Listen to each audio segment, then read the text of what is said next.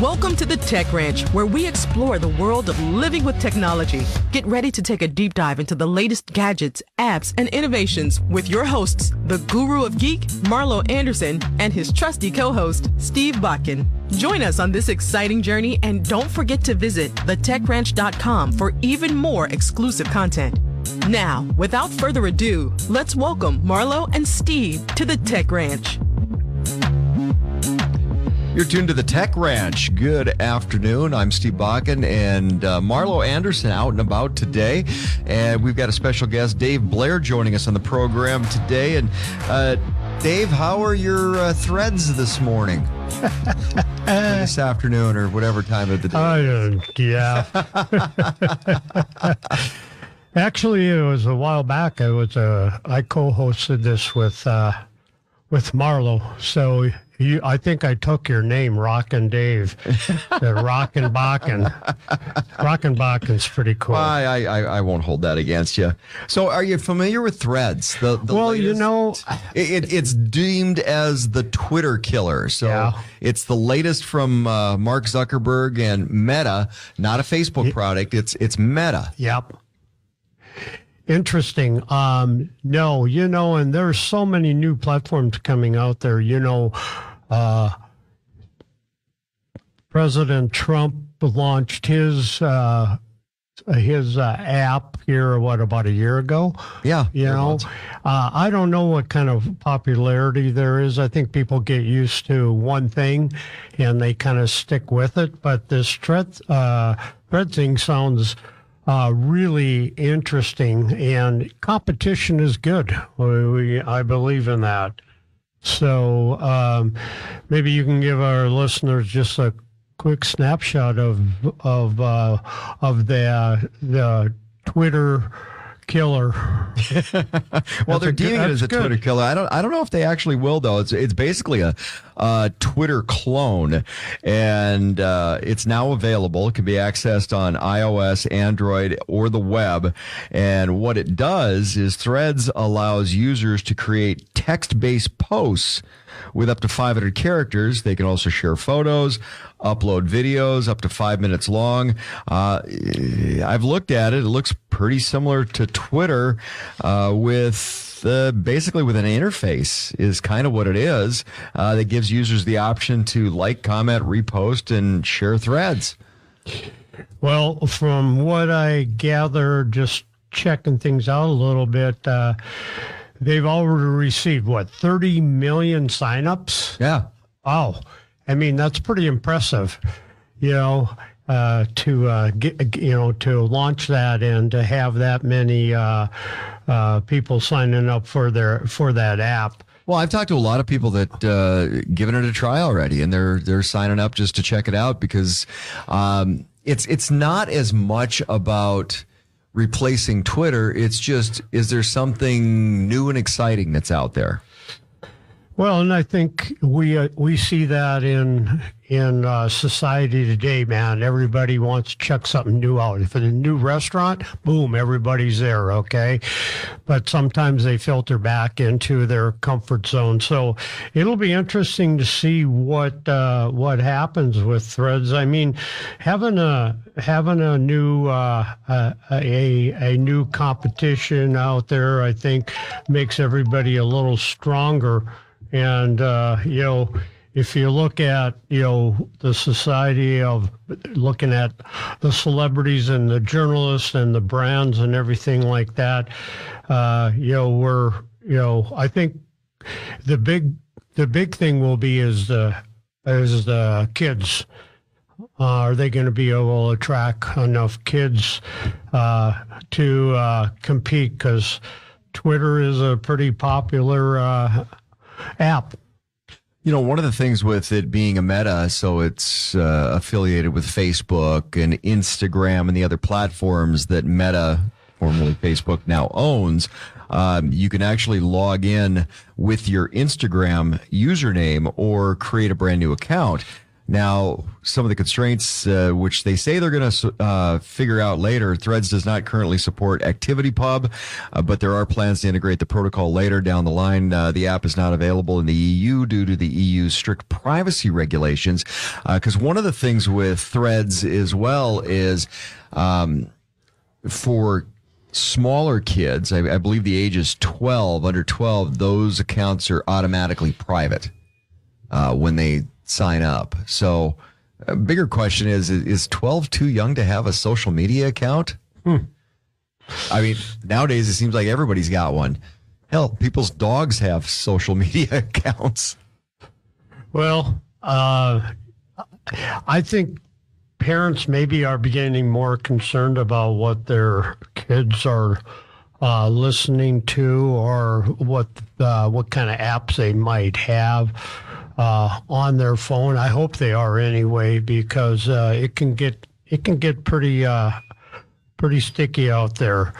Elon, when he bought Twitter, he made some pretty aggressive changes, and I'm sure that you'll see him maybe countering something along the lines, but with Twitter, you have some vulnerability because you don't how many temporary limit on how many content users can view each day. So I don't know if that will change or not, but I guess we'll just have to watch and see what kind of disruption Threads might have to Twitter. I am a little curious to see what happens because some of the numbers have been coming back, and there's been a little bit of a drawdown in usership for Instagram and some of the other social media platforms. Instagram really is one that's contracted a little bit. And Threads is going to be very closely linked with Instagram. So it's going to be interesting to see if that's going to prop up some of the Instagram numbers for users, or if they're going to abandon the platform a little bit more going over to this Threads platform. One of the things I always have some concern about, because I'm probably not going to go on to Threads. I don't need more social media accounts. I'm kind of trying to get out of the social media stuff if I don't have to be on it. So I'm eliminating some of that. I'm wondering how much fatigue might be out there with some of these new platforms that are coming up, like a Threads, or is there fatigue with social media, I guess, Dave? Because I don't plan on going on it because I have fatigue from social media. If I could get rid of social media, I would. But what's your take on that? Well, there's so many avenues out there and so many different apps. I mean, I was looking at my phone the other day and how many apps I have on there, and then I realized why I have issues with my battery power running out. So I'm going to have to do some cleansing. But, like I said, I think that there will be, a really honeymoon period here for Threads. And like you, I'm pretty limited to the amount of time that I want to spend on a platform like Twitter. I'm a more traditionalist kind of person, man.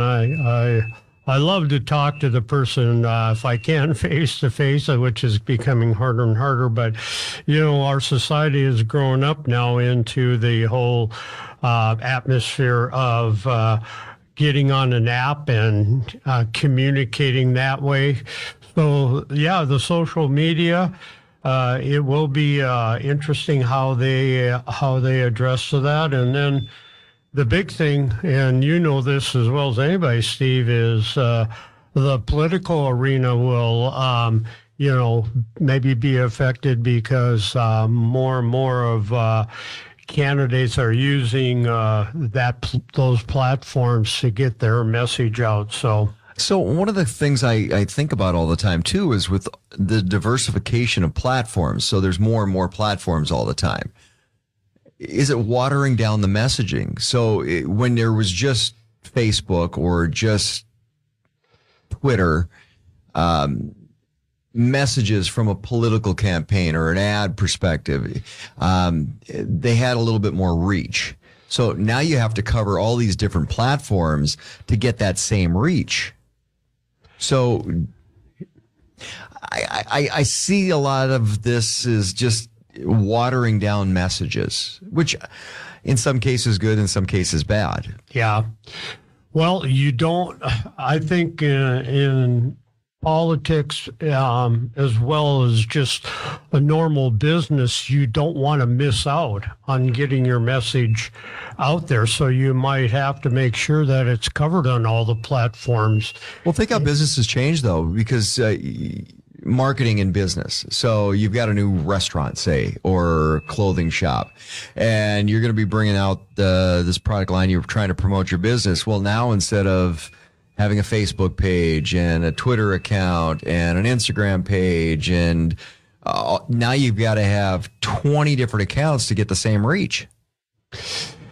Yeah, I think that can be frustrating. And then that marketing person has to really be on top of things to make sure that they're covered and they're getting their message out there, and it's getting delivered to the right age group out there as well. So as topics trend, you have to look at it from the standpoint of what are we missing out on. And I think it's going to be, and who knows, in another year, maybe there'll be another competitor out there. But, it all comes down to how much money are you willing to spend to put a platform or an app together. And, when do you think that it's run its course? Or when do you think that it's time to make a change? Well, it's interesting that you said missing out, because I've gotten to the point where, what am I missing out on? So. Yeah, that's right. That's funny. If you don't know what you don't know, exactly. I may just go back to MySpace. The Tech Ranch. Let's get back to discovering the latest in technology with the guru of geek, Marlo Anderson. Steve Bakken and Dave Blair sitting in for Marlo today on the Tech Ranch. And Dave, what kind of phone do you have? I have a Droid phone, Samsung.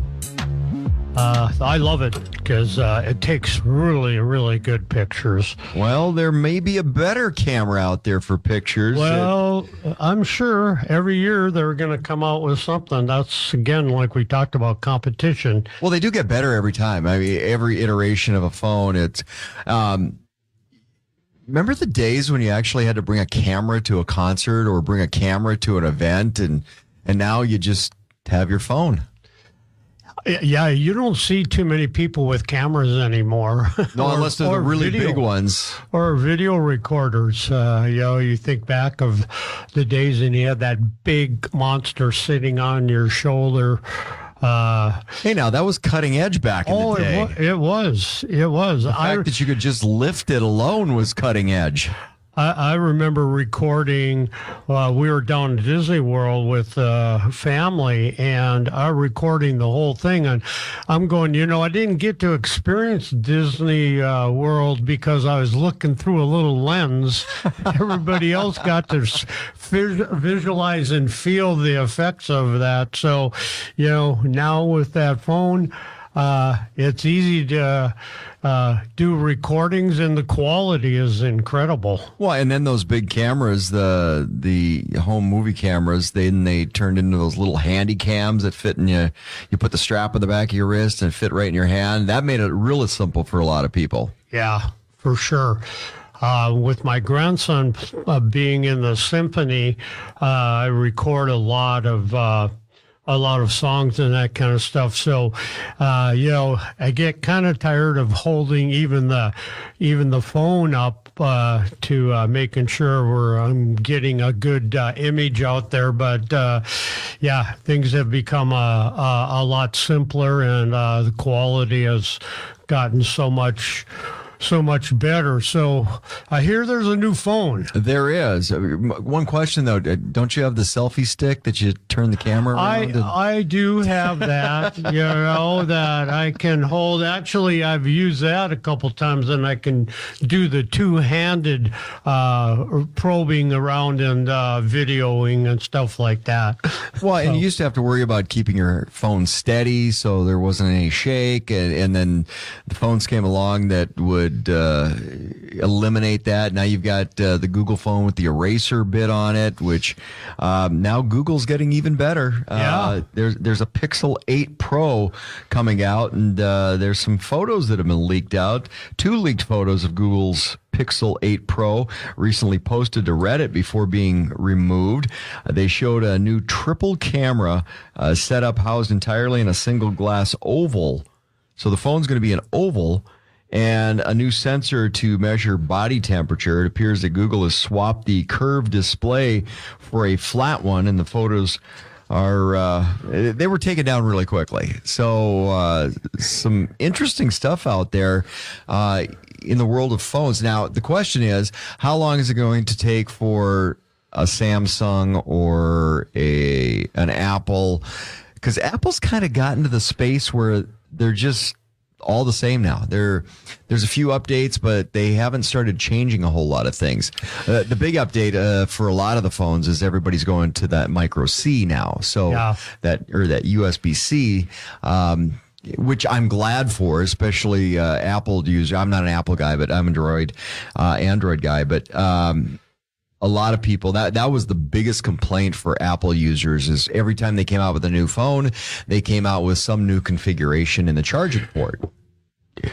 Yeah, I think it's just another way to sell products. I was at the Mall of America here back in March, and I go by the Apple store, man, and it's just everybody's in there, and a good way to introduce new products.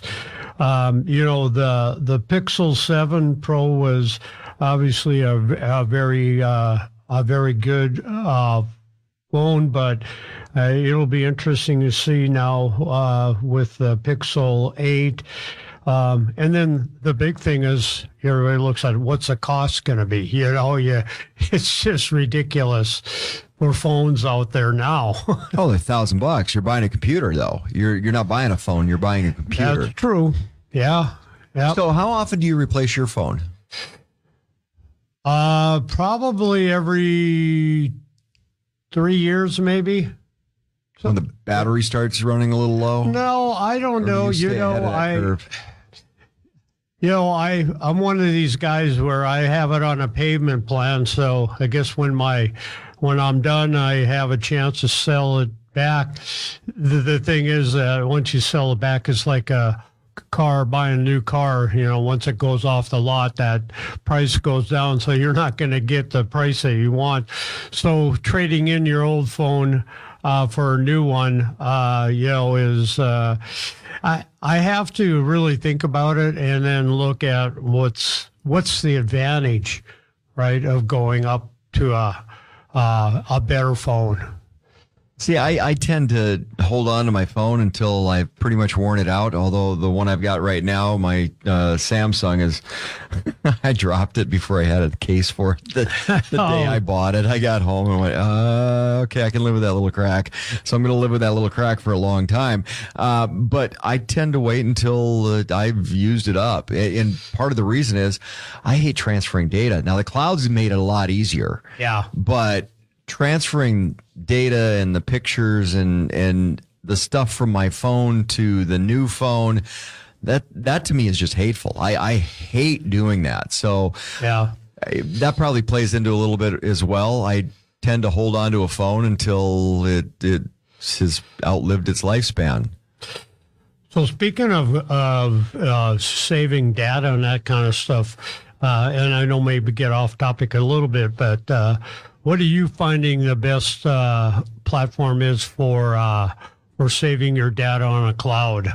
Well, I have Verizon, so I just use the Verizon platform and Google. And I utilize the Google quite a bit. But how diligent are you, though? Because you have to go and make a cognizant effort to go, okay, I'm going to move these photos to this area. And I like things in my hand. I'm a little bit more, call me old school. I like tangible things. So it took me a long time to figure out. It's like, why was I doubling up a lot of contacts when I would transfer a phone? It's like, well, Google actually solved that for me, because it was a notorious problem that I had, and I just don't save things to the phone anymore. I save them right to the Google platform. Yeah.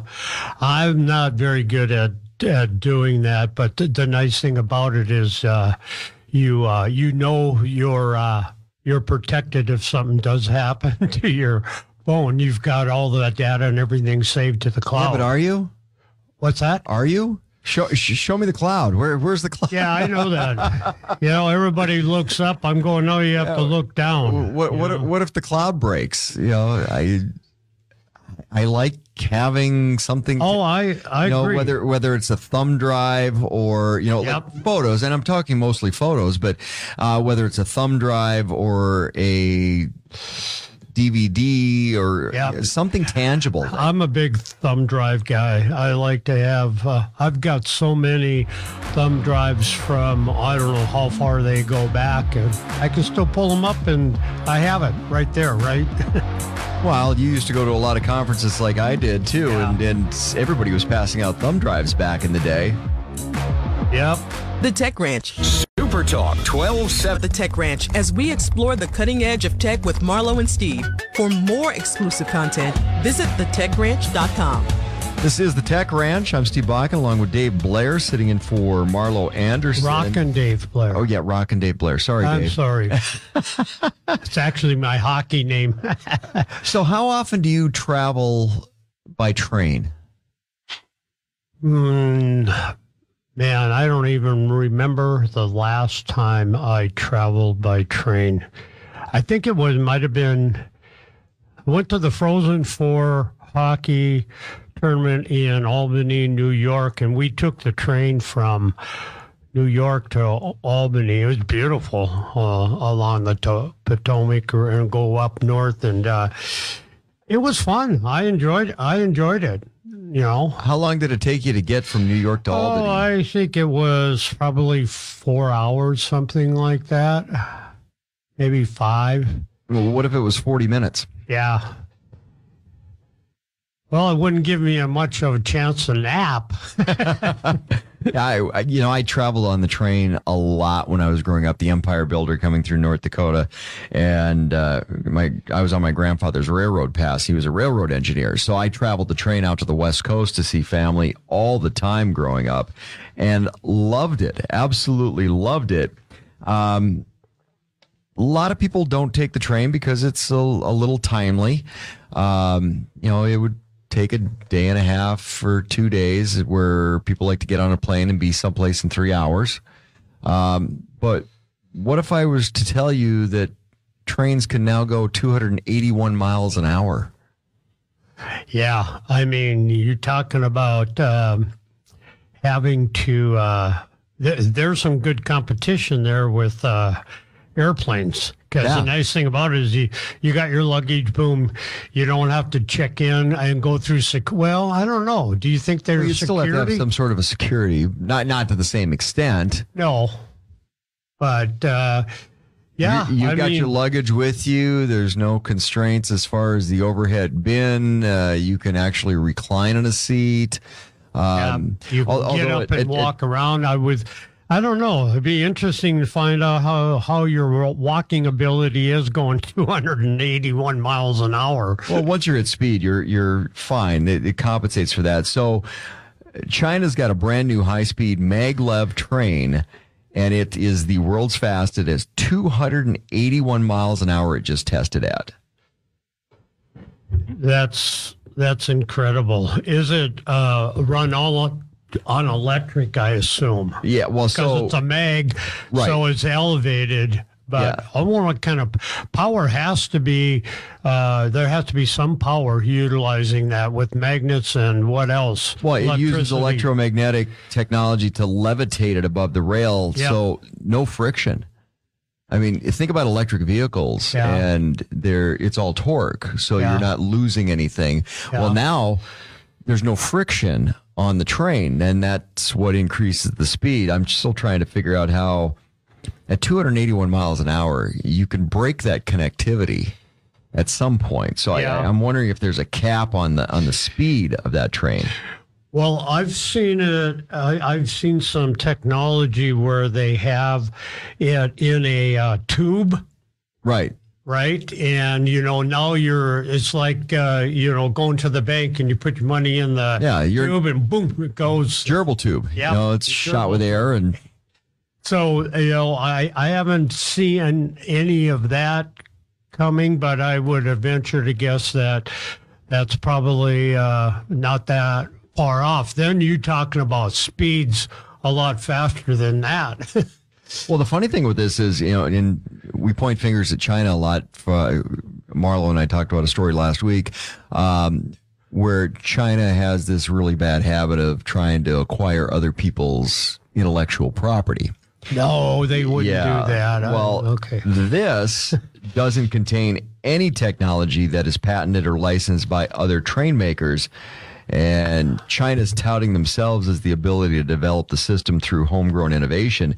Maglev technology is not available everywhere in China, so it's not like you can run on current tracks. The country's still looking to improve travel speeds on existing infrastructure. So you have to build all new infrastructure for this stuff. So when you're going to build this high-speed train, this levitation train, that's new tracks, new technology. Could you see some, I could see it in a country like China, but could you see the day that there's a new railroad boom? I mean, if you know your history and you think back and go, wait a minute, look at the trials and tribulations and the struggles to cross the continent when they laid down the golden spike in the United States. And now you want to replicate that because you're going to have to replicate that. Well, are you? You can go above, you can go high, so now you... Well, yeah, but the higher you go, the more power that takes. So but, then you don't have the big footprint that you would normally have with you still have to run on a track though. So, well, like I said, if they start looking at this, the tube transportation, it'll be interesting to see because to recreate that, can be really, really challenging. We know that even having two tracks side by side, is challenging just for that whole footprint. Do they build a second level? So now you have a track above a track. You still need support and everything like that. I don't know. With China, they have, pretty wide open spaces. But the thing in China is I'm sure that their transportation network and their transportation ministry, if you want to call it, allow things to move a little quicker. I mean, we would have to study that for 5-10 years, and then by that time, and environmental studies and feasibility studies and study. Before anything like that could ever start breaking ground on. So, right, you've got countries like China that just get it done. Exactly. There was a gentleman I worked with when I was in part of the Central North American Trade Corridor that had designed a track to go from the United States up into Canada, across Alaska, into Russia. and using high speed there more than anything to move goods.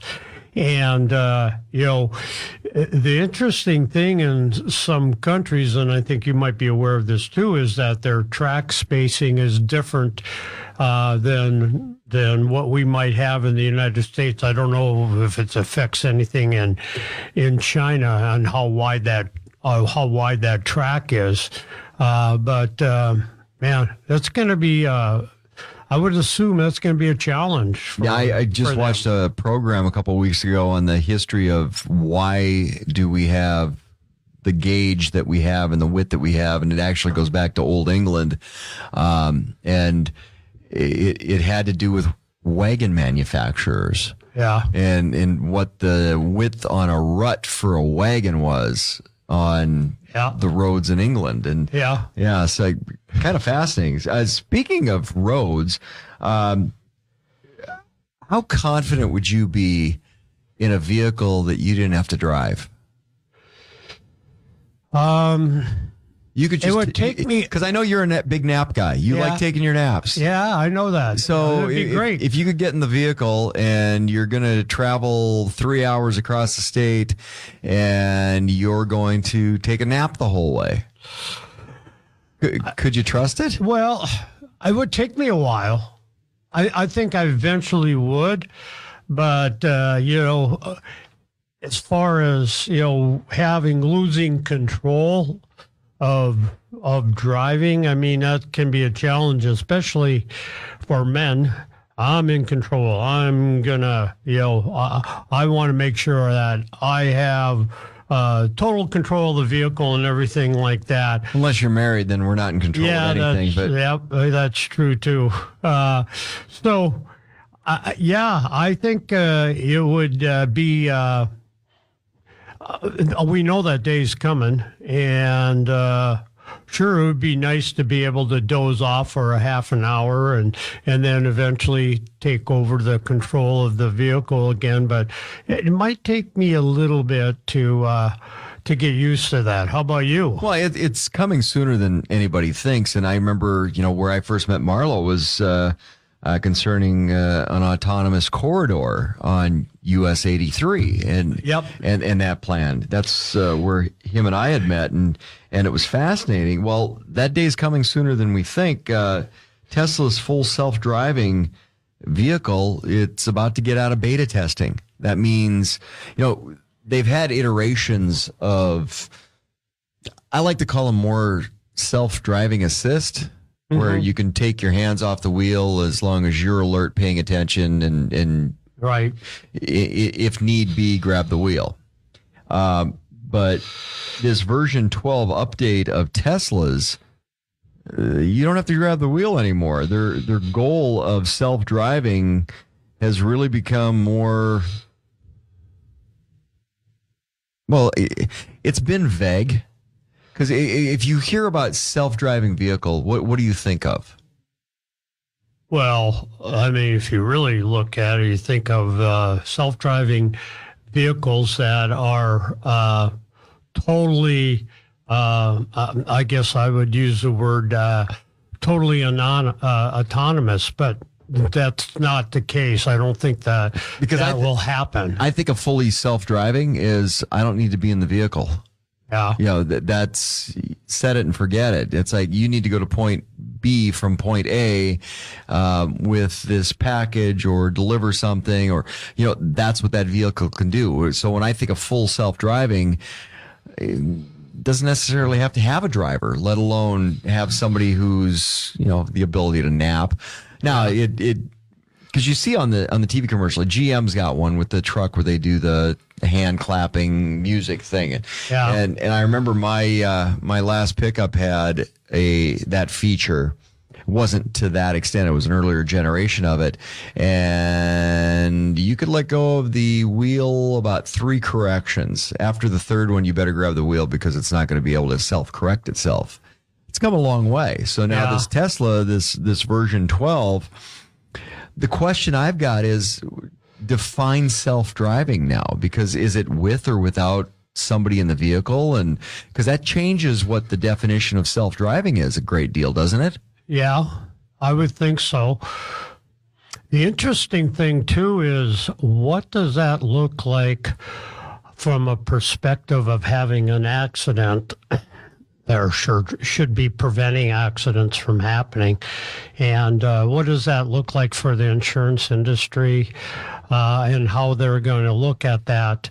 And is it going to cost more for insurance if you're going to have a self-driving vehicle or not? And then the states have to okay that, because each state could put some regulations in place to saying only on interstates, right? Okay, that's fine.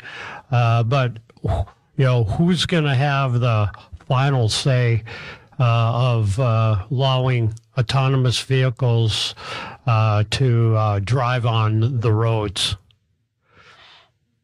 Well, and the bigger question is, who's going to pay for the roads?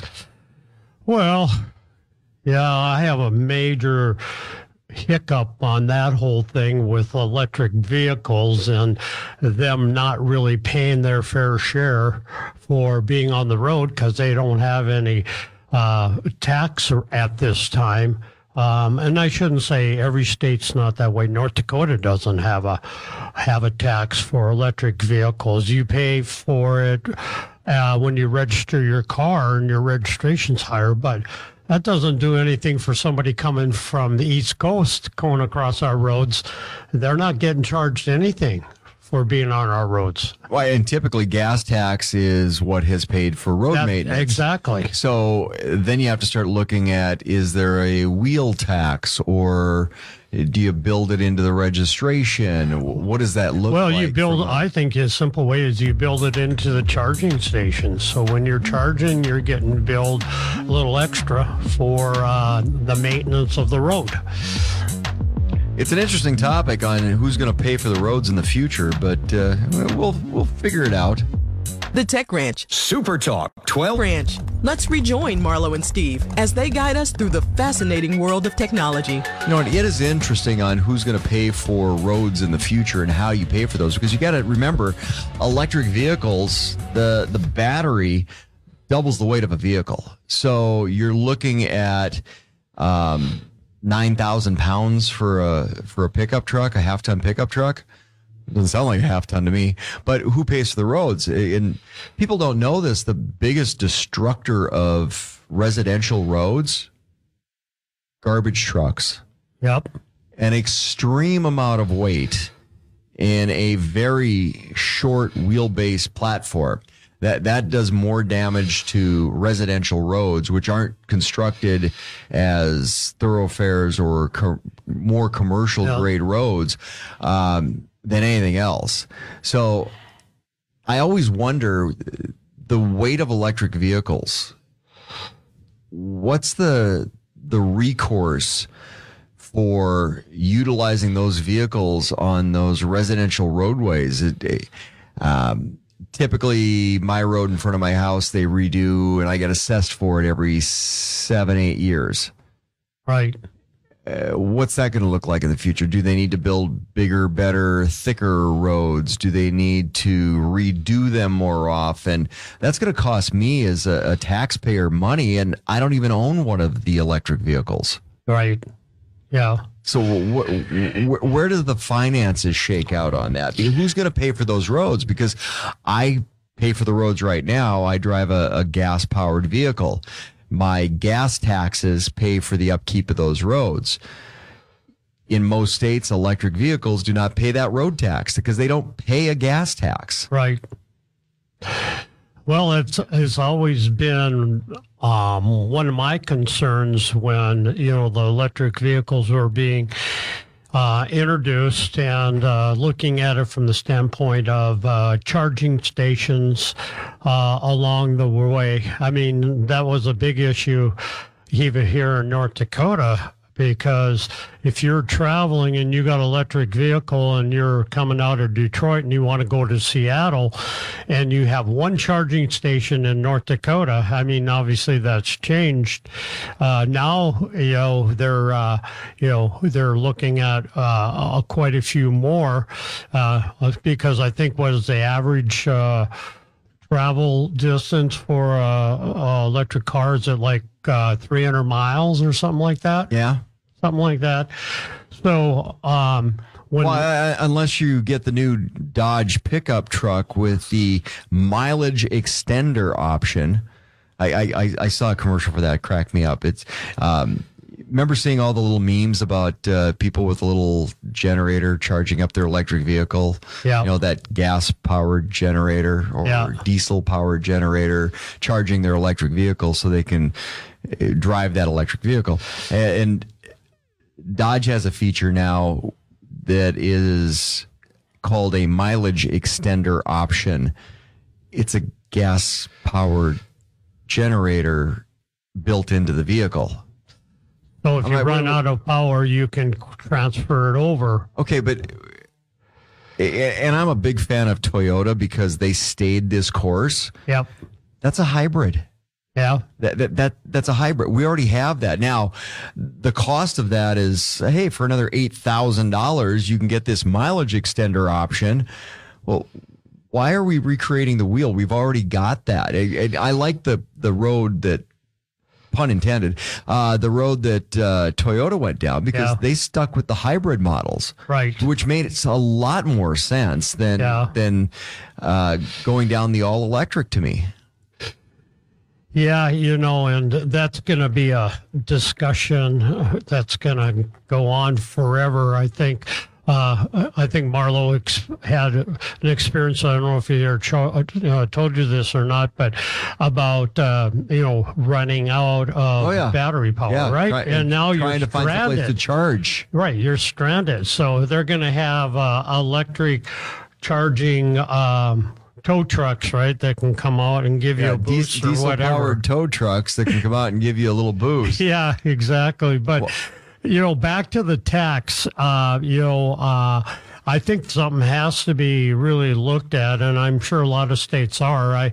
When I found out that North Dakota was looking at, the tax, and you would pay extra for your registration, well, again, like I said earlier, it doesn't do anything. That doesn't do us any good for all the other vehicles that aren't registered in North Dakota, and collecting a tax from them. So I think the easiest and best solution would be when they're charging up in your state, you have a fee that you pay, or they track it from when you cross into, let's just say you're crossing into Fargo, and then you exit beach.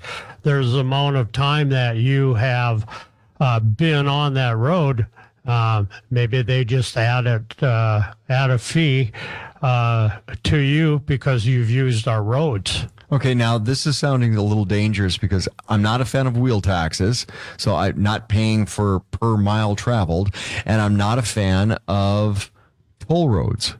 And that sounds dangerously close to a toll road to me. You're going to pay to drive on this road. I used to live in Michigan, and ironically, the toll roads, if you drive around Chicago, same thing. They're in worse shape than the regular interstates. Yeah. How does that work? Because they're also interstates. I saw something really interesting about 7 years ago. I was in Singapore, and I was traveling with a guy from North Dakota Trade Office. And anyway, he lived in Singapore and Seattle half the time. And he came and picked me up and at the hotel and got in his car, and he had this little box sitting on his dash, and we got on the road, and I could see the mechanism, kind of the lights were flashing and stuff like that. And I'm going, hey, Chin, the name was Chin Yang, what's that all about? And he said, that's our charging for driving on this road. Every time we get to a point, it gets charged, okay? And you have to put your credit card in. And the interesting thing is, during different hours of the day, they charged more. So if you traveled at the prime time, you paid more, and then if the less travel time, you paid less. But you had to have that, otherwise, car would shut down. So he's talking about control, but that's the way they, paid for their road system over there. Well, like I was saying, I was a big fan of what Toyota did, and Toyota claims that they've made a battery breakthrough and potential boost for electric cars.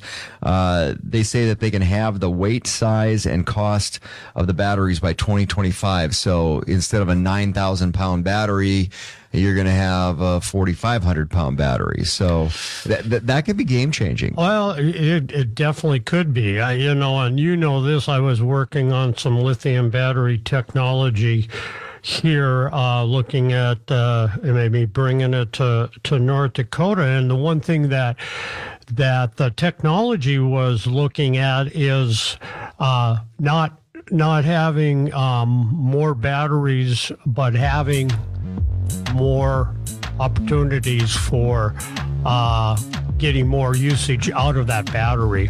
Well, especially in climates like ours where winter doesn't treat batteries very well. Yep, exactly. If you have any questions or want to suggest topics for future shows, visit thetechranch.com and send us your thoughts. You can also listen to past episodes and watch exclusive interviews not featured on the radio show. Be sure to follow Marlo and Steve on social media by clicking the links at thetechranch.com. Until next time, keep exploring the world of living with technology.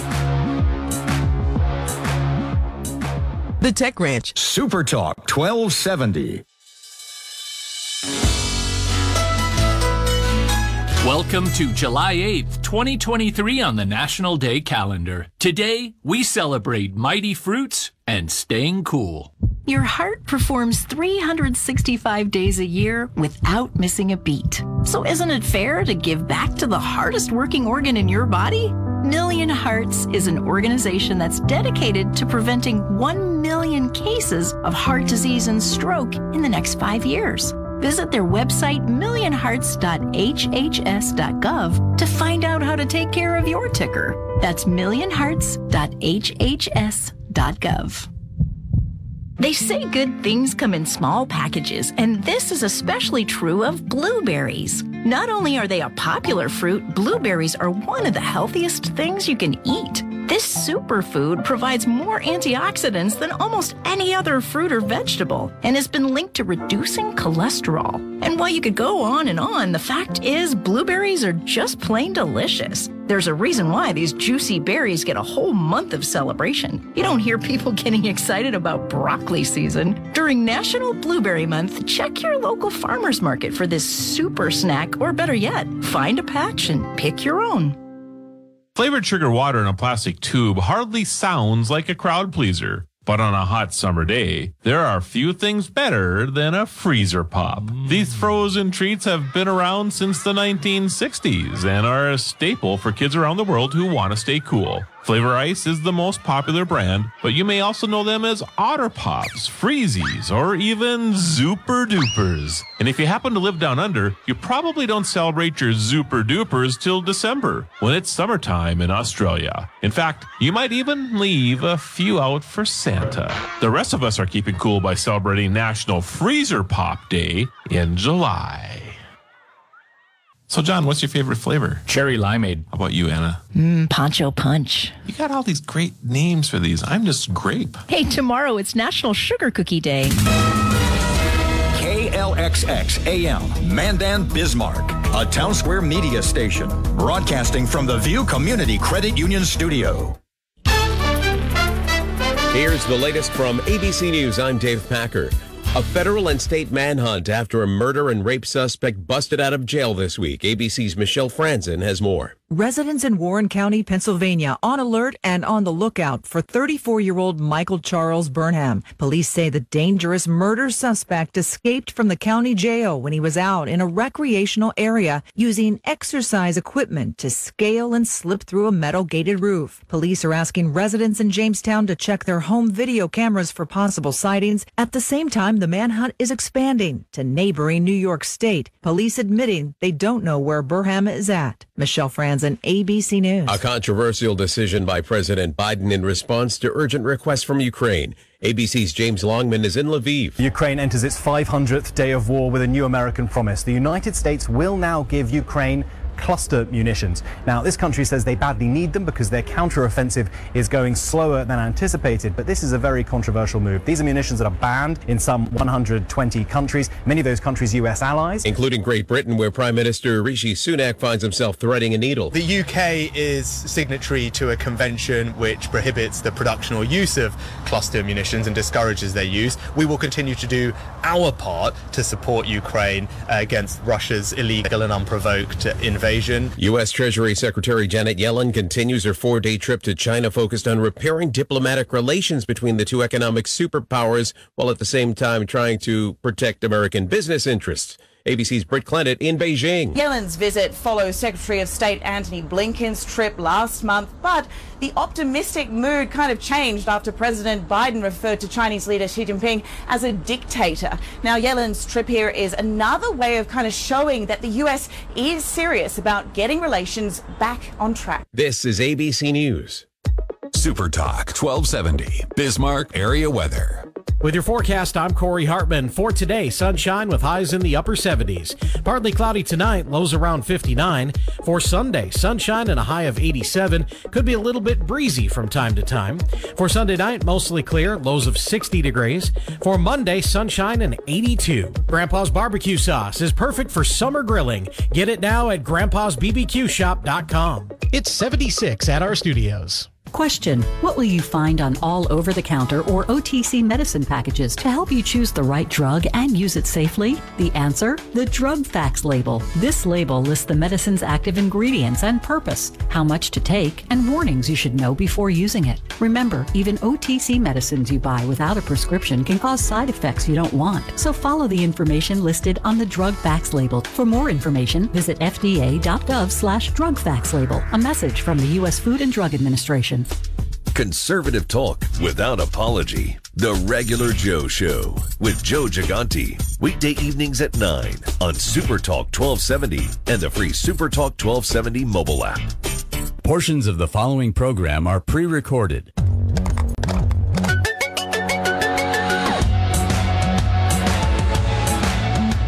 Welcome to the Tech Ranch, where we explore the world of living with technology. Get ready to take a deep dive into the latest gadgets, apps, and innovations with your hosts, the Guru of Geek, Marlo Anderson, and his trusty co-host, Steve Bakken. Join us on this exciting journey, and don't forget to visit thetechranch.com for even more exclusive content. Now, without further ado, let's welcome Marlo and Steve to the Tech Ranch.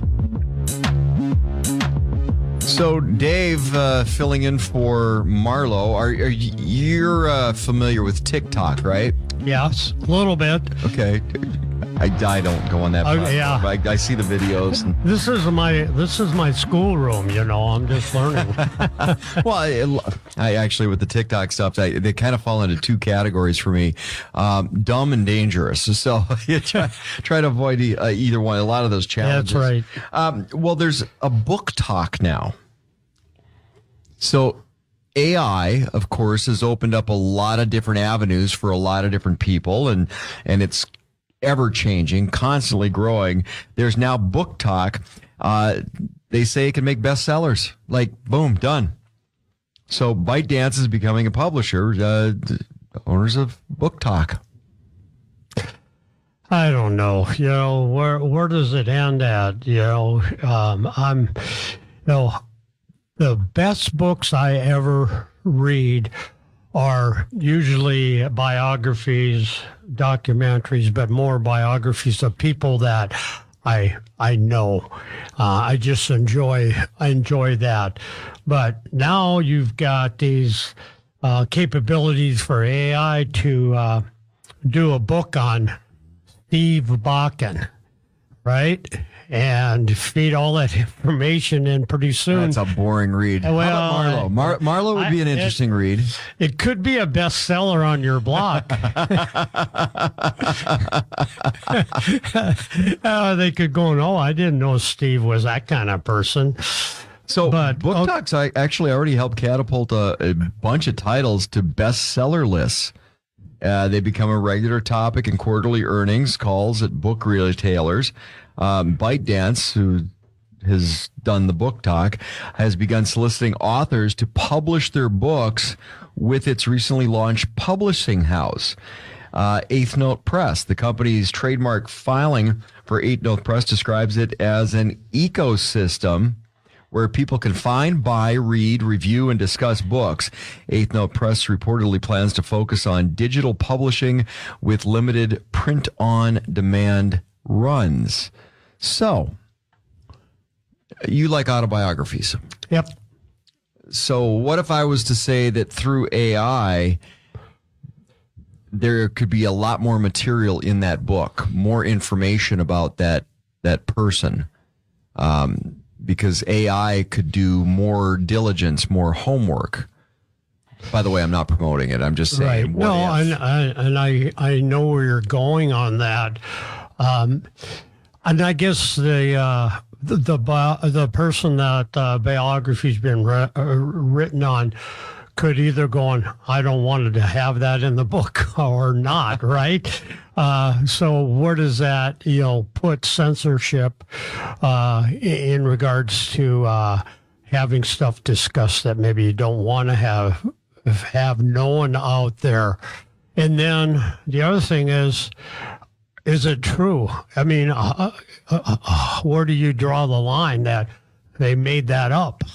Is it fiction or is it fact? Yeah, exactly. Yeah. So well, here's another aspect of this. So if you've got AI that has the ability to create content, write a book, right? And we're going to talk about autobiographies because that's your space. You like those, and I do too. How many people who have autobiographies have a ghostwriter? Probably a lot more than you think. A lot. Yeah. There's a ghostwriter, somebody who is a wordsmith that puts the book together. They'll follow that individual around for a long period of time and they'll collaborate with them to come up with the stories or the chapters about certain events in somebody's life. What if you didn't need a ghostwriter now?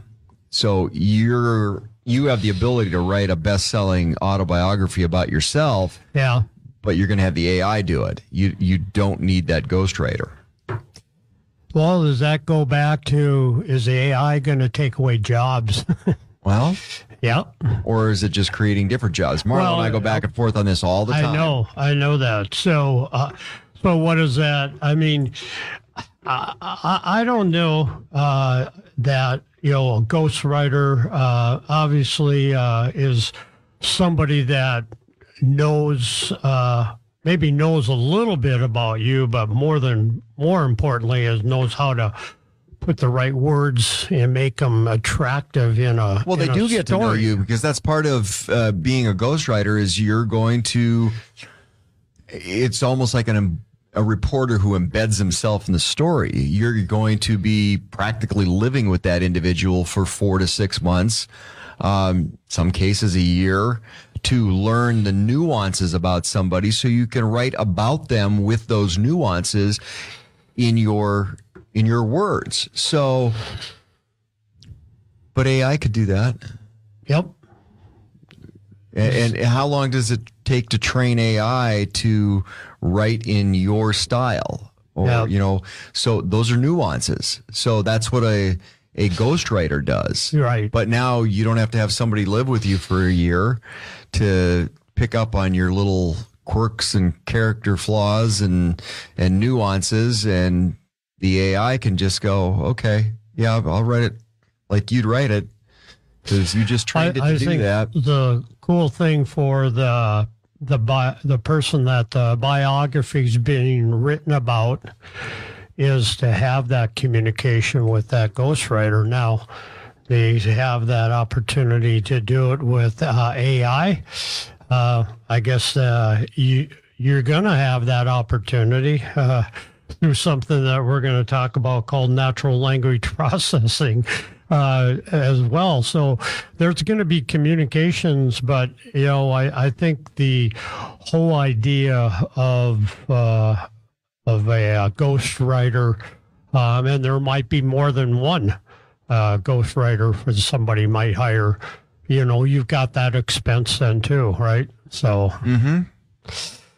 yeah, AI is going to change the way a lot of things are looked at. And, well, you just brought up a communication piece. So take a look at what AI from a communications perspective for the ability to interface with program to program, that maybe the code was written in Chinese or Mandarin and the ability to have that code talk to another code without a language barrier. And we're talking in code terms, but language barrier. That's exactly what you just brought up. Yep. And there's programs out there right now that are playing part of that role, working with AI on the whole communication level. It's managing human-computer data log systems. It's machine perspective, too, because machines are going to be talking back and forth, but you still need to have somebody doing the work for language classifiers and then eventually, you look at it from the standpoint of, how does this affect the whole process of applications out there? We know that there's smart assistants out there, but they still need to be able to communicate back and forth. Clippy.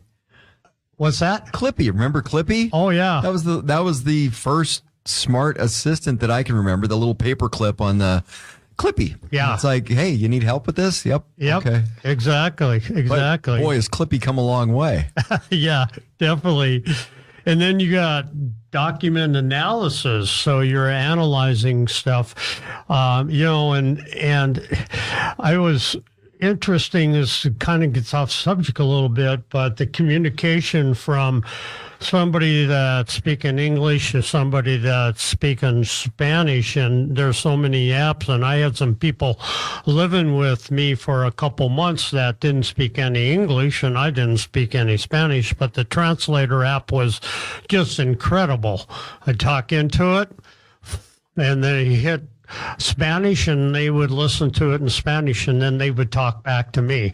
I mean, it was a barrier gap that I didn't know how to overcome, but they've obviously overcome that. See, and I told my professor and my teacher in high school that all those years of learning a foreign language, it didn't make a lot of sense, putting all that time and effort into it. Yeah. There's a program for that now, right? There is, but how do you, it's still nice to know that you can speak very fluently in another language, but now you don't even have to go to school and take up that foreign language. You just have that translator app with you.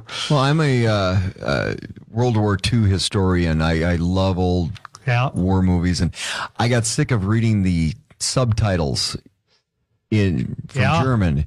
So I took several years of German. I got to the point where I wasn't proficient in the language.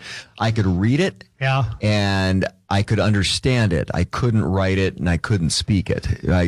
Simple phrases, but I could read it. And I had a trip over to Switzerland several years ago, and a lot of those Germanic languages are the foundation for other languages in Europe, whether it's Norwegian or Danish, Finnish, Swiss.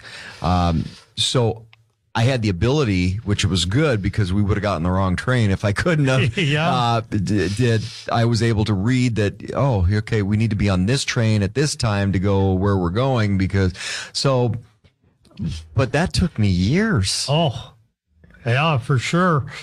where I could have just taken a little picture of the thing and translated on my phone now. Yeah. And let AI go, okay, you're going to go here and here and here.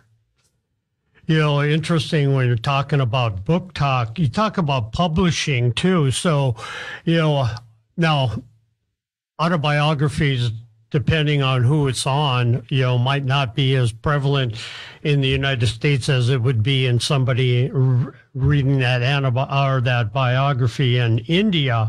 But if it's a really famous person, you can translate that using natural language processing, where they'll take that English version and translate it into Hindu.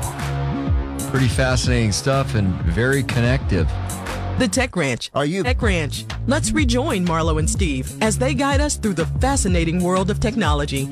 Steve Bakken in for Marlo Anderson is rocking Dave Blair this afternoon on the Tech Ranch, and we're talking AI at the moment and how AI helps with communication and connectivity.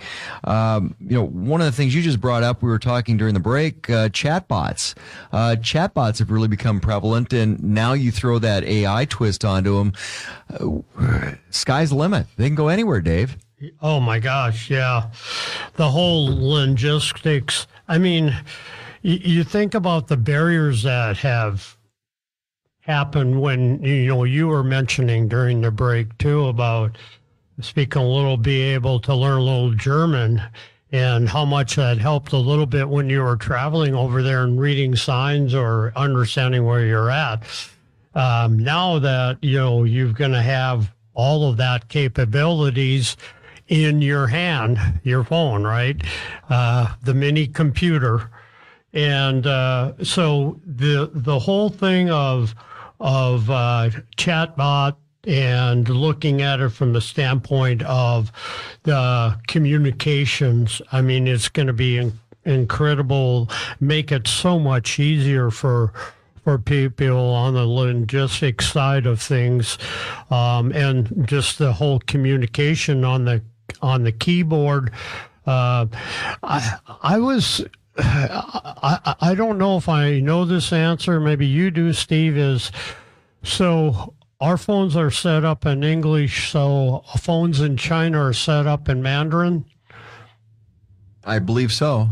I think that's the primary language. Yeah, so if I got a phone from China, well, yeah, it would be programmed for Mandarin, not programmed for English. I can go into my phone and change my language settings. I've got a whole bunch of different language settings, so I can have all my prompts, texts, everything in French or Japanese or German, or pick a language. So if you want to send a text to a friend in Germany, you can send it to them in German.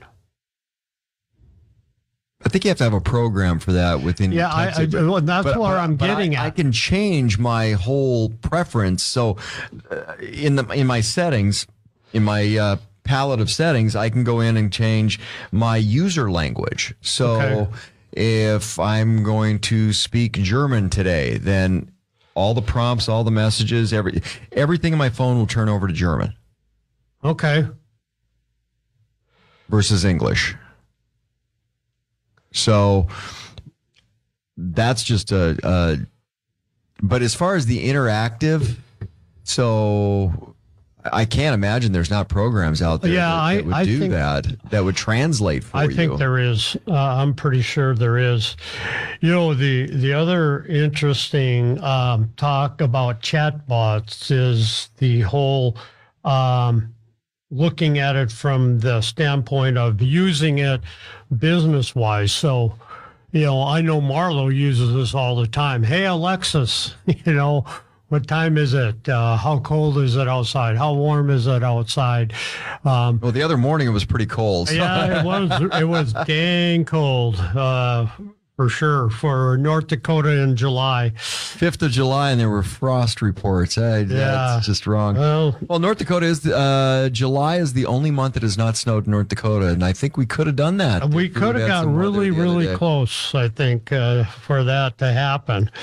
But, so those platforms out there like Alexis and stuff like that. I'm wondering if there's going to be more. I know Marlo's more on top of that, but having those communications with the robots that he has.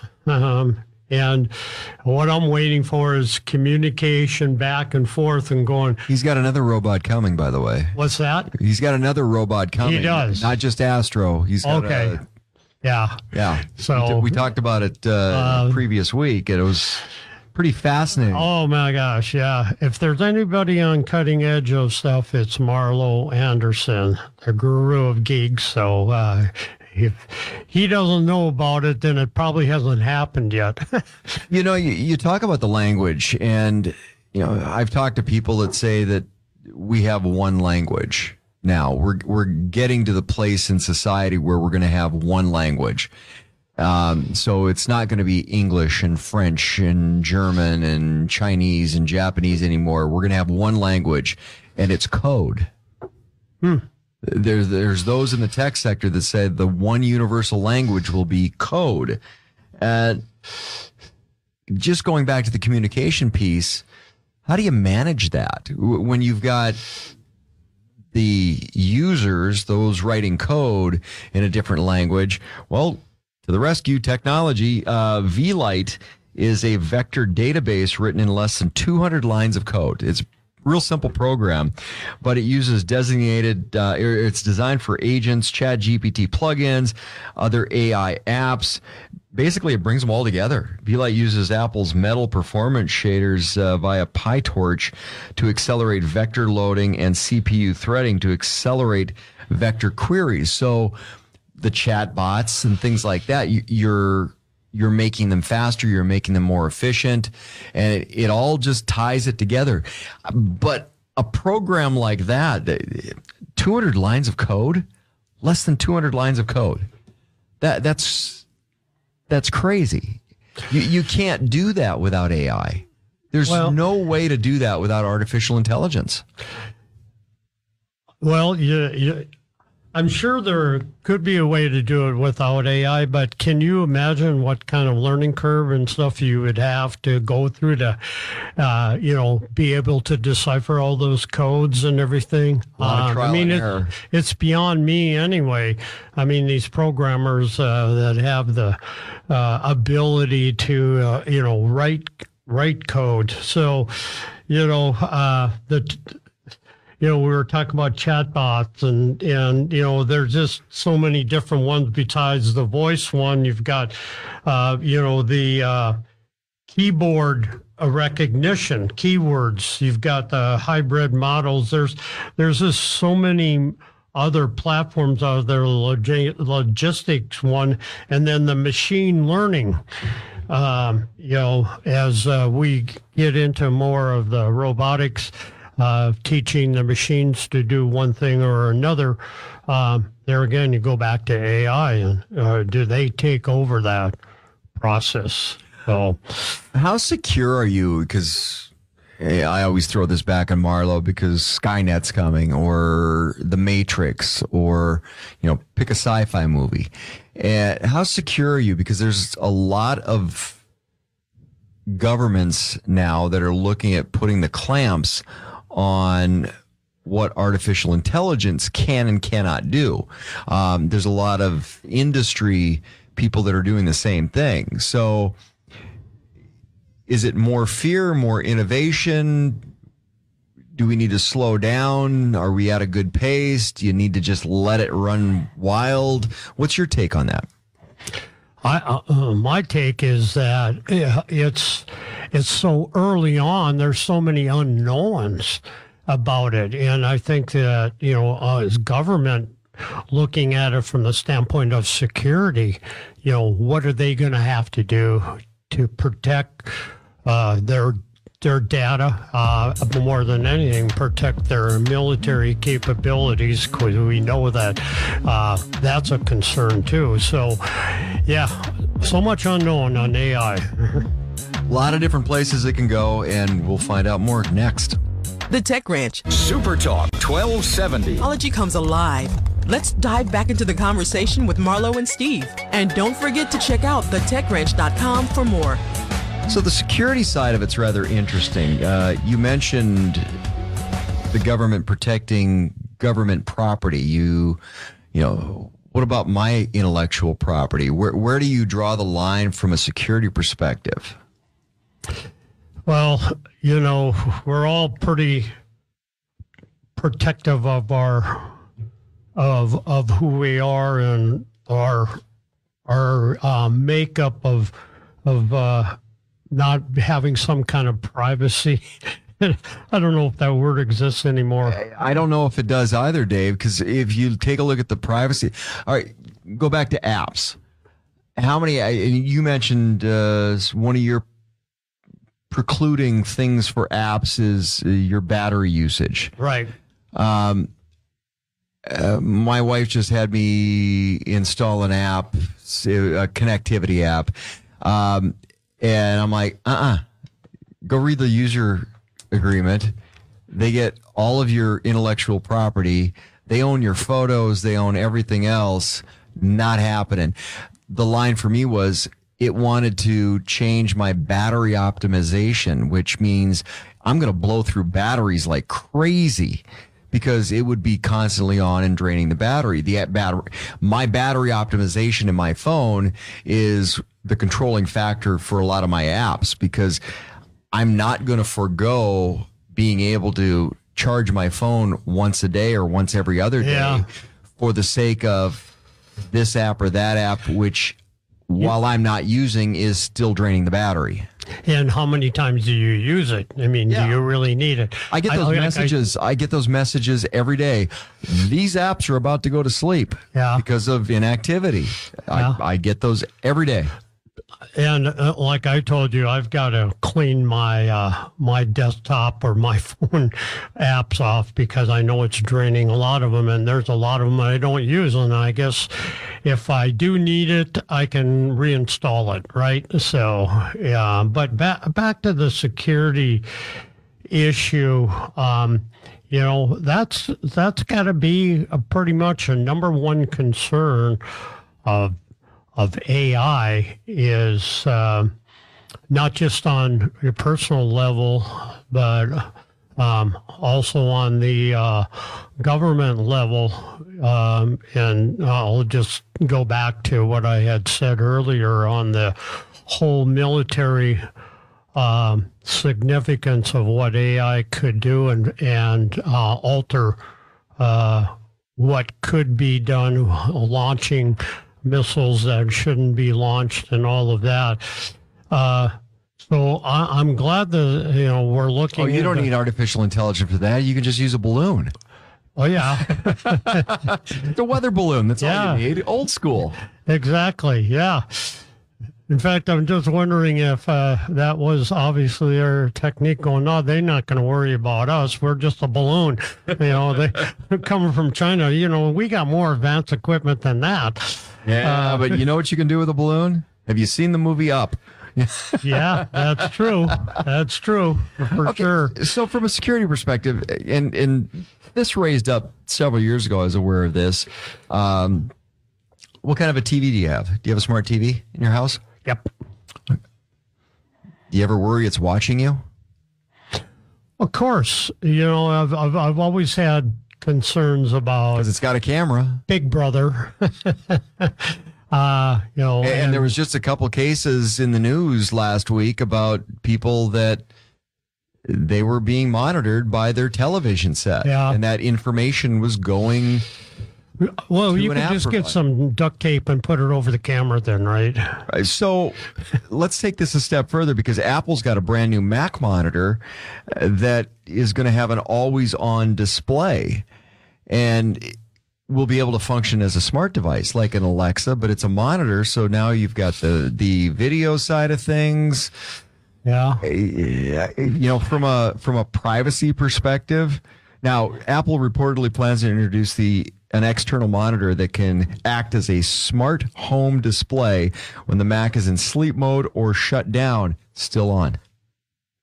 Feature's going to be available on at least one monitor in an upcoming lineup. The upcoming display could potentially run on the iPhone 14 Pro's A16 chip. Apple's also switching. Remember, I mentioned earlier about a lot of people going to everything's going to be eventually going to the USB-C. Apple finally switching the AirPods charging case to USB-C this fall. So, but we've heard the stories about the TV, but now you've got a computer monitor that's acting as a smart device in your home that even when it's shut down, it's on. It's always on. Yeah, there's Are you truly alone, Dave? Yep. Is that something wherever you go, there you are, right? Yeah. It's just like they're going to track you wherever you go. If you look at it from the standpoint of being on all the time, are you going to burn through that key? Are you going to burn through that monitor a lot faster and going to have to replace it? I mean, it'd be like leaving my phone on all the time. Obviously, it's going to go dead, but how do you, I guess it's interesting to look at it from the standpoint of if it's going to be on 24/7, what do you do? Unplug it? So it doesn't have any power? Wait a minute. Will that shut it off? Well, and probably not, but batteries are going to eventually wear out, right? Yeah, but think of wireless charging. Will it be able to tap into a power source? Well, it'll pull from the atmosphere, right? Because we got static electricity going all over. There's power there, right? It's 2 feet from a power source, from a plug-in. Is that close enough? Yeah. There's a lot smarter people out there trying to figure that out and tap into all of those. I have 2 rules in my house. 2 rules. Yeah. No computers in the bedroom and no smart TVs. Yeah. Because I got to go through my bedroom to get to my closet from the shower. Yeah, not happening. My business partner, he built a space house in Vegas. Cutting edge. This was 10 years ago. On all new stuff come in, the lights turn on. It tells the stereo to turn on and everything like that. And I asked Scott, I said, so, what got you to that point? In fact, me and Marlo, last time we were in Vegas, we drove by the house. He had sold it and stuff like that.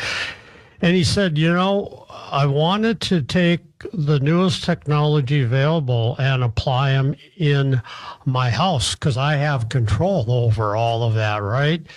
Well, do you? Well, now, that was 10 years ago. Now, your computer or whatever, your TV, who knows, maybe even your refrigerator has control over you. So if I want to get something to eat out of the refrigerator, it locks it because they know that I'm not supposed to eat any ice cream. I draw the line at ice cream. All right? No.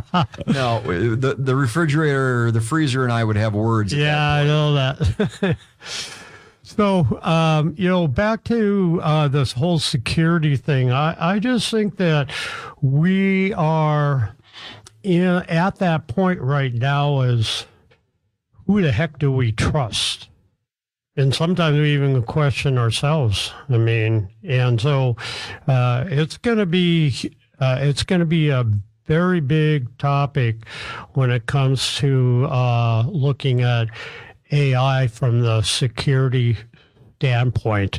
And we always talk about the security and cybernet security and all of that, but when one company or one person comes up with some strategies or for cybersecurity, somebody else is figuring out how to break into it, right? So what's AI is going to be easy. It's going to be easy to do that, I think. Well, AI will figure out how to hack into something. Yeah, exactly. Just like Skynet. Okay, so we just mentioned Apple and Apple's. So have you seen the Vision Pro headsets that Apple came out with? I have not. They are VR. They're it's a conglomeration of all the cutting edge technology. They're crazy. I got to see a set of them, and it's pretty fascinating. Well, unfortunately, Apple's been forced to make cuts to Vision Pro headset production plans. The company's preparing to make fewer than 400,000 units in 2024. A lot of people were lining up for buying these things. From a gaming perspective, from a interactive, from a work perspective, cutting edge. And now it's been cut way back. I know people that have been on the waiting list for 6 months already for these things.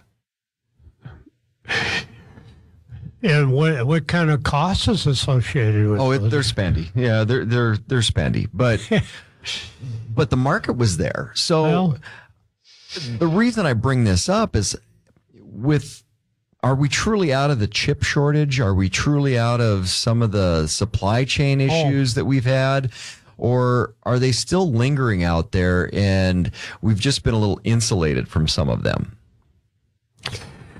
Well, we went through a lot of that issue right during COVID on the whole supply chain and logistics and getting stuff from one point to another point. And, there hasn't been a lot of discussion of the supply and demand of chips, which is so important across the globe and everything. I know people that are driving vehicles still waiting for the heated and air-conditioned seats because they don't have the chip for it. But they've had the vehicle for 6 months or close to a year. Wow. I talked to an engineer about a year ago from Minneapolis that we're talking about chips.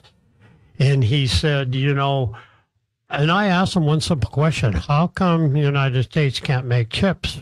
And he says, we can, but to program and to get everything in line, it'll probably take us 5 years to be where, Taiwan and stuff is right now on building or manufacturing those chips. Well, does AI speed that up? Probably.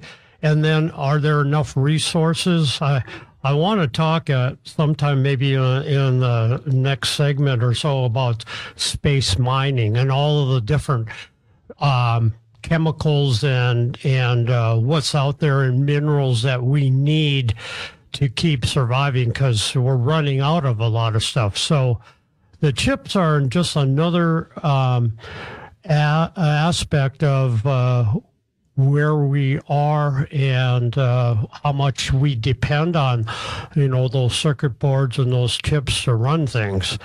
So, there again, is AI going to be able to solve that? So the question is AI going to be able to circumvent the number of chips, and there's different levels of chips, but the intensity of chips needed for different things, because AI can figure out, for lack of a better term, the life hack for doing something? Yeah, but like in anything, you still need a material, right? You still need a mineral or something to make those chips. They can come up with maybe a lot of ideas of maybe we use a different type of mineral or different type of product to make these chips. So it's interesting to look at it from the standpoint of, what are we going to need? What are we running out of in this world that we can't live without? Well, that's some of the problem I've got with battery technology with the electric vehicles. We don't have the materials to produce what they're wanting. And now we can get into a conversation about the grid and the lack of stability in the grid anyway. And I tell Marlo all the time, just take a look what a smart house uses for electricity. Yeah, there's some efficiencies, but when everything's connected, if I can't get into my house because the electricity's out, but that's where smart houses are. Everything is connected, and that takes electricity.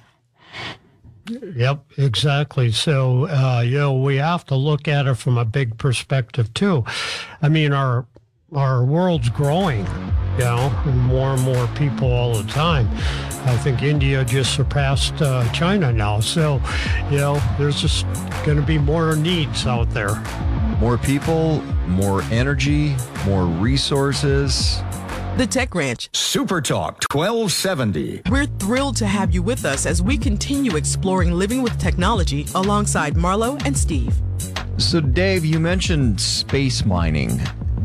You've gotten to be a little bit more of an expert onto this, about the resources that are out there. And we see this all the time from asteroid strikes and things that come in contact, meteors that come in contact with our atmosphere and wind up landing on Earth.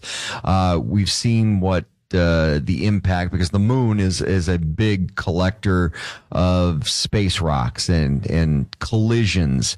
And we find different materials in those items that we come in contact with that we're floating through space or traveling through space. Yeah.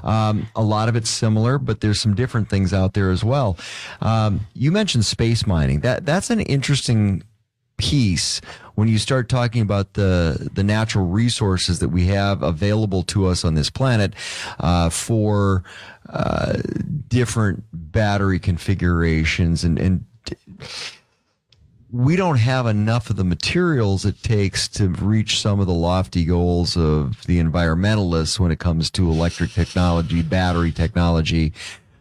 Is space the answer? I mean, you've looked into this. Can we find everything we need in space? Now, granted, the technology, we got a ways to go, but...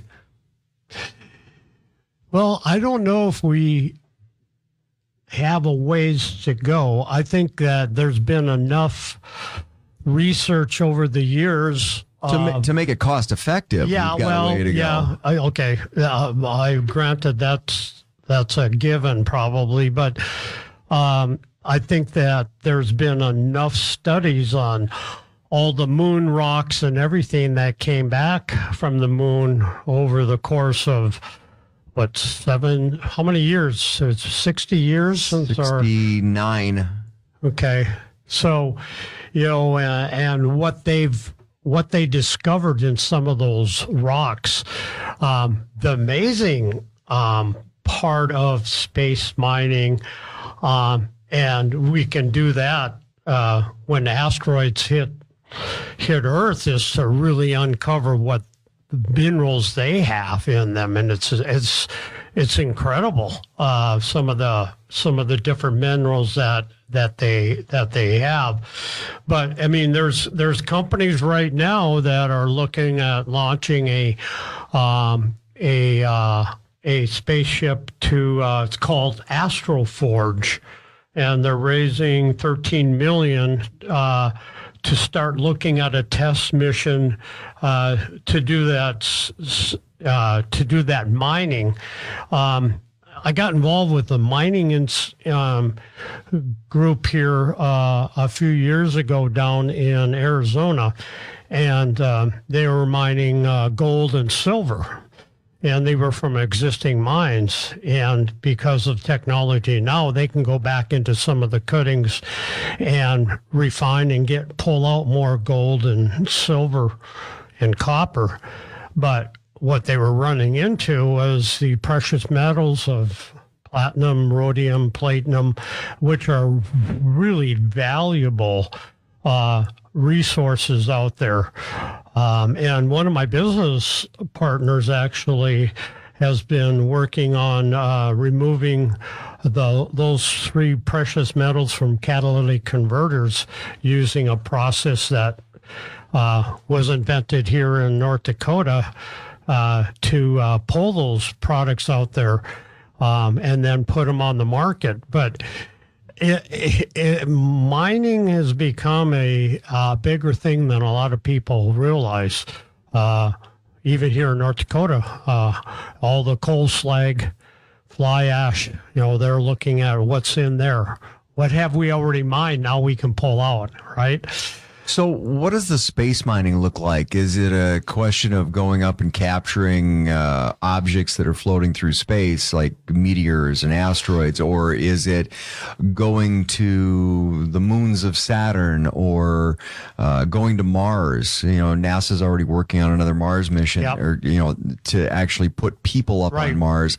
And what is the mining process? Is it all of the above? Is it capturing objects floating through space? Is it going to another celestial body and excavating it? What does it look like? Well, I would think that it's probably twofold, maybe even threefold, is as you launch a spaceship or whatever, a mining ship out there, it can be catching particles on its way. And we'll just use the moon as an example, knowing that we have a lot of information about what is on the moon.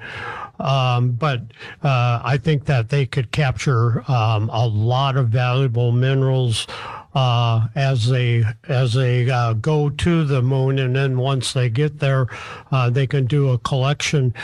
A lot of it's going to be okay, so how much payload are we going to be able to carry to come back, you know, and what does that look like to refine them down to a small particle and then bring them back? And then I'm sure that they're looking at, you know, what are those minerals that we need the most of right now that we're burning through here in the world? You know, we always talk about electric batteries and lithium and that kind of stuff, but there's a lot more components that go into electric batteries than lithium. So, you know, I think we're trying to do two things, refine what we have here on Earth and understanding what minerals that we have that we didn't realize we have. And sand is another example. And then I mentioned coal. And then what are we pulling out of the atmosphere here that we could be using? And I don't know if you guys have talked about that whole carbon capture stuff, but yeah, it's interesting scenario because we need the minerals to make a lot of the products that we've talked about today. So in some of your research, what are some of the primary minerals or elements that we find in space? Because it's a little bit different makeup than what we've got here on Earth. So what are some of the new materials out there? Well, you know, it varies a little bit about the capabilities of what we can actually pull in, you know, and capture. It's almost like a filter. I've always thought interesting too is, and they've been doing this for years, is ocean mining, right? And what do we have down there that we can use? You know, there's so many different elements out there. And obviously I'm not a scientist, but just reading up on a lot of the things that we're capable of doing now, and looking at it from the standpoint, is it feasible to do this? Is it feasible to do space mining? Is it feasible to do mining on the moon? And there's lots of variables that come with that. So I can't really answer that question intelligently because there's just so many variables that come in with mining the atmosphere and what that might look like. You know, I look at a mining operation here in North Dakota, the coal mines, and massive operations. They're absolutely huge, and usually smaller equates better to space, not larger.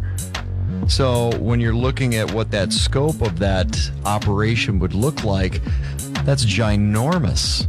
If you have any questions or want to suggest topics for future shows, visit thetechranch.com and send us your thoughts. You can also listen to past episodes and watch exclusive interviews not featured on the radio show. Be sure to follow Marlo and Steve on social media by clicking the links at thetechranch.com. Until next time, keep exploring the world of living with technology.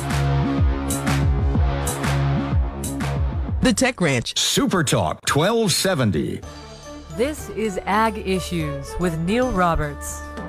Welcome to another edition of Ag Issues. Our guest this week is NDSU weed scientist Brian Jenks from the North Central Research Extension Center. And Brian, kochia control in non-herbicide tolerant soybeans has been a common question this year. What are some options for farmers to consider? In these non-herbicide tolerant soybeans, we don't have the option of a Roundup or Liberty or Dicamba to be the main source for our weed control. And so we don't have a silver bullet post-emergence to control kochia. We really need to rely on the soil-applied herbicide to be the foundation of our kochia control. And that would probably start with something like Spartan and Metribuzin. Metribuzin has been a good foundational product. Spartan still works in many areas. Not all of it is resistant. We need to consider using that as our baseline product and come back post-emergence with something like Flexstar, Cobra, Ultra Blazer, Basagran, spraying weeds when they're less than 3 inches tall. All right, good stuff. Hey, we'll talk herbicide carryover when we come back. At Northwest Tire, you can get the tires you need for your car, pickup, and almost any other vehicle you drive. But did you know they also do so much more than just tires? Northwest Tire is certified ASC mechanics that can do brakes, alignments, flushes, oil changes, and general engine repair. If you're short on cash, apply for their financing today. Apply in store or at nwtire.com. Deferred interest for 6 months with any purchase over $149. See store for details. Northwest Tire. Tires and so much more.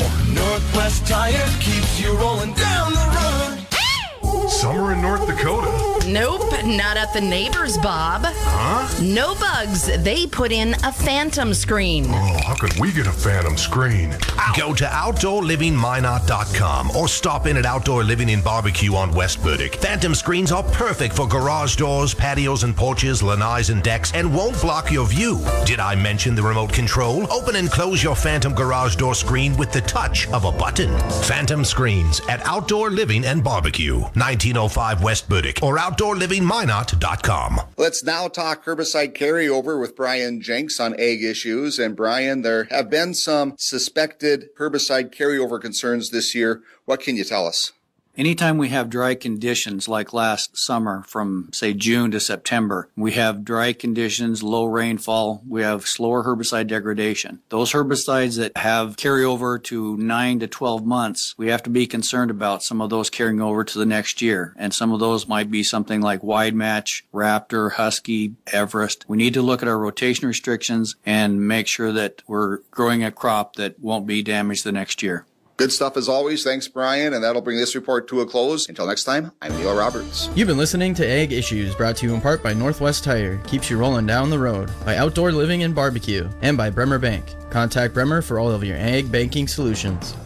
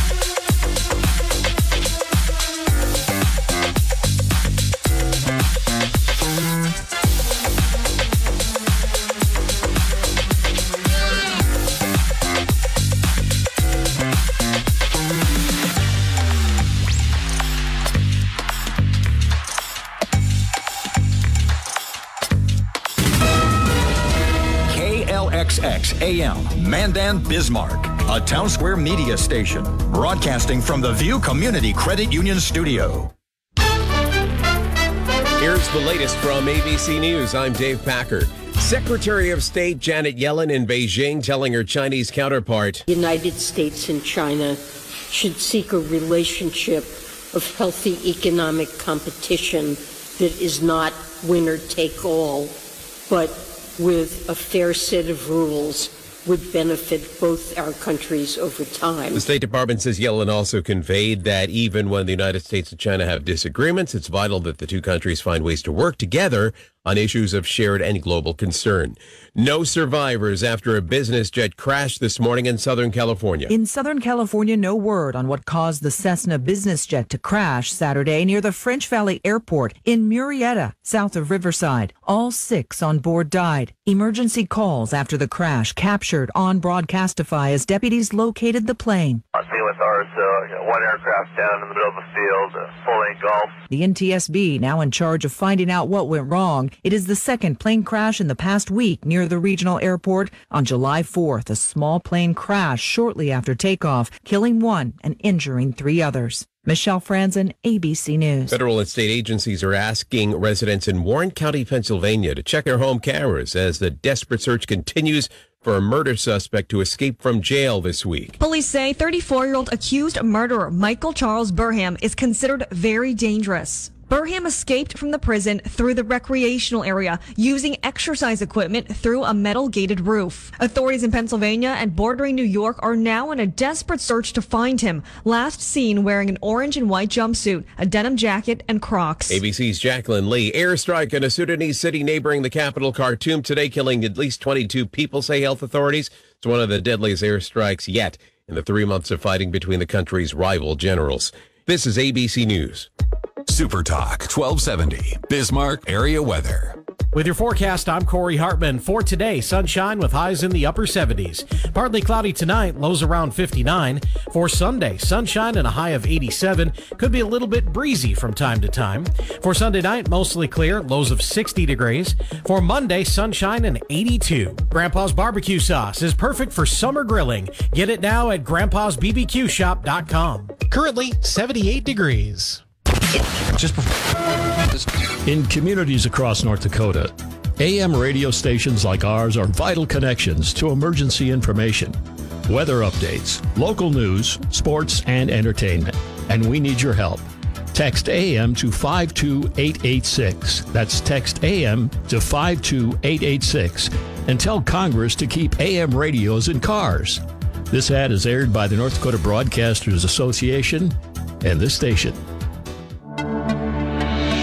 Program schedule, updated local news, sports, contests, and more. Visit today at supertalk1270.com. Portions of the following program are pre-recorded.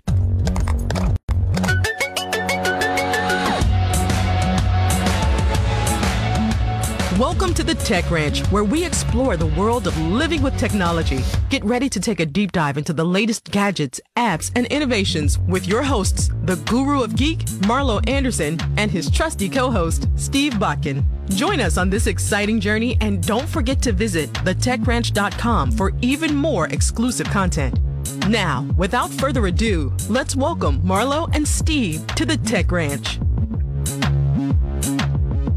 You know, just to finish up on the online security with AI and what that looks like, Google's actually come out now saying that it's going to scrape everything you post for AI. So it's going to try to identify whether artificial intelligence is involved in what you're posting is. So Google's recently updated privacy policy says that the company reserves the right to scrape everything anyone posts online to build its AI tools. So they're going to take all of your information, all of your knowledge, and let their AI learn with it. Wow. You know, so it's going to get smarter because of you. Yeah. Of course. Have you seen some of the stuff people post on TikTok? I don't think it's going to get smarter. Yeah, you know, I'm just wondering, you know, how, you know, what do they say we use? What, 1/10 of our brain? I think some people use 1/2 of 1/10 of their brain. Common sense is the best thing. Oh, you know, so AI has made a lot of strides really quickly, and one of the places that AI has done some promising work is in the medical field. You take a look at the innovation out there, or the ability to come up with a cure or a medical procedure that's going to improve somebody's life because we haven't come up with the cure for diabetes yet, or multiple sclerosis, or all these different diseases that are out there. But AI is going to give a leg up and an opportunity to innovate even faster, to do research faster, more efficiently. One of the places that I find out, we were talking about cameras. I mean, this is kind of interesting. We were talking about cameras earlier in the program. Yep.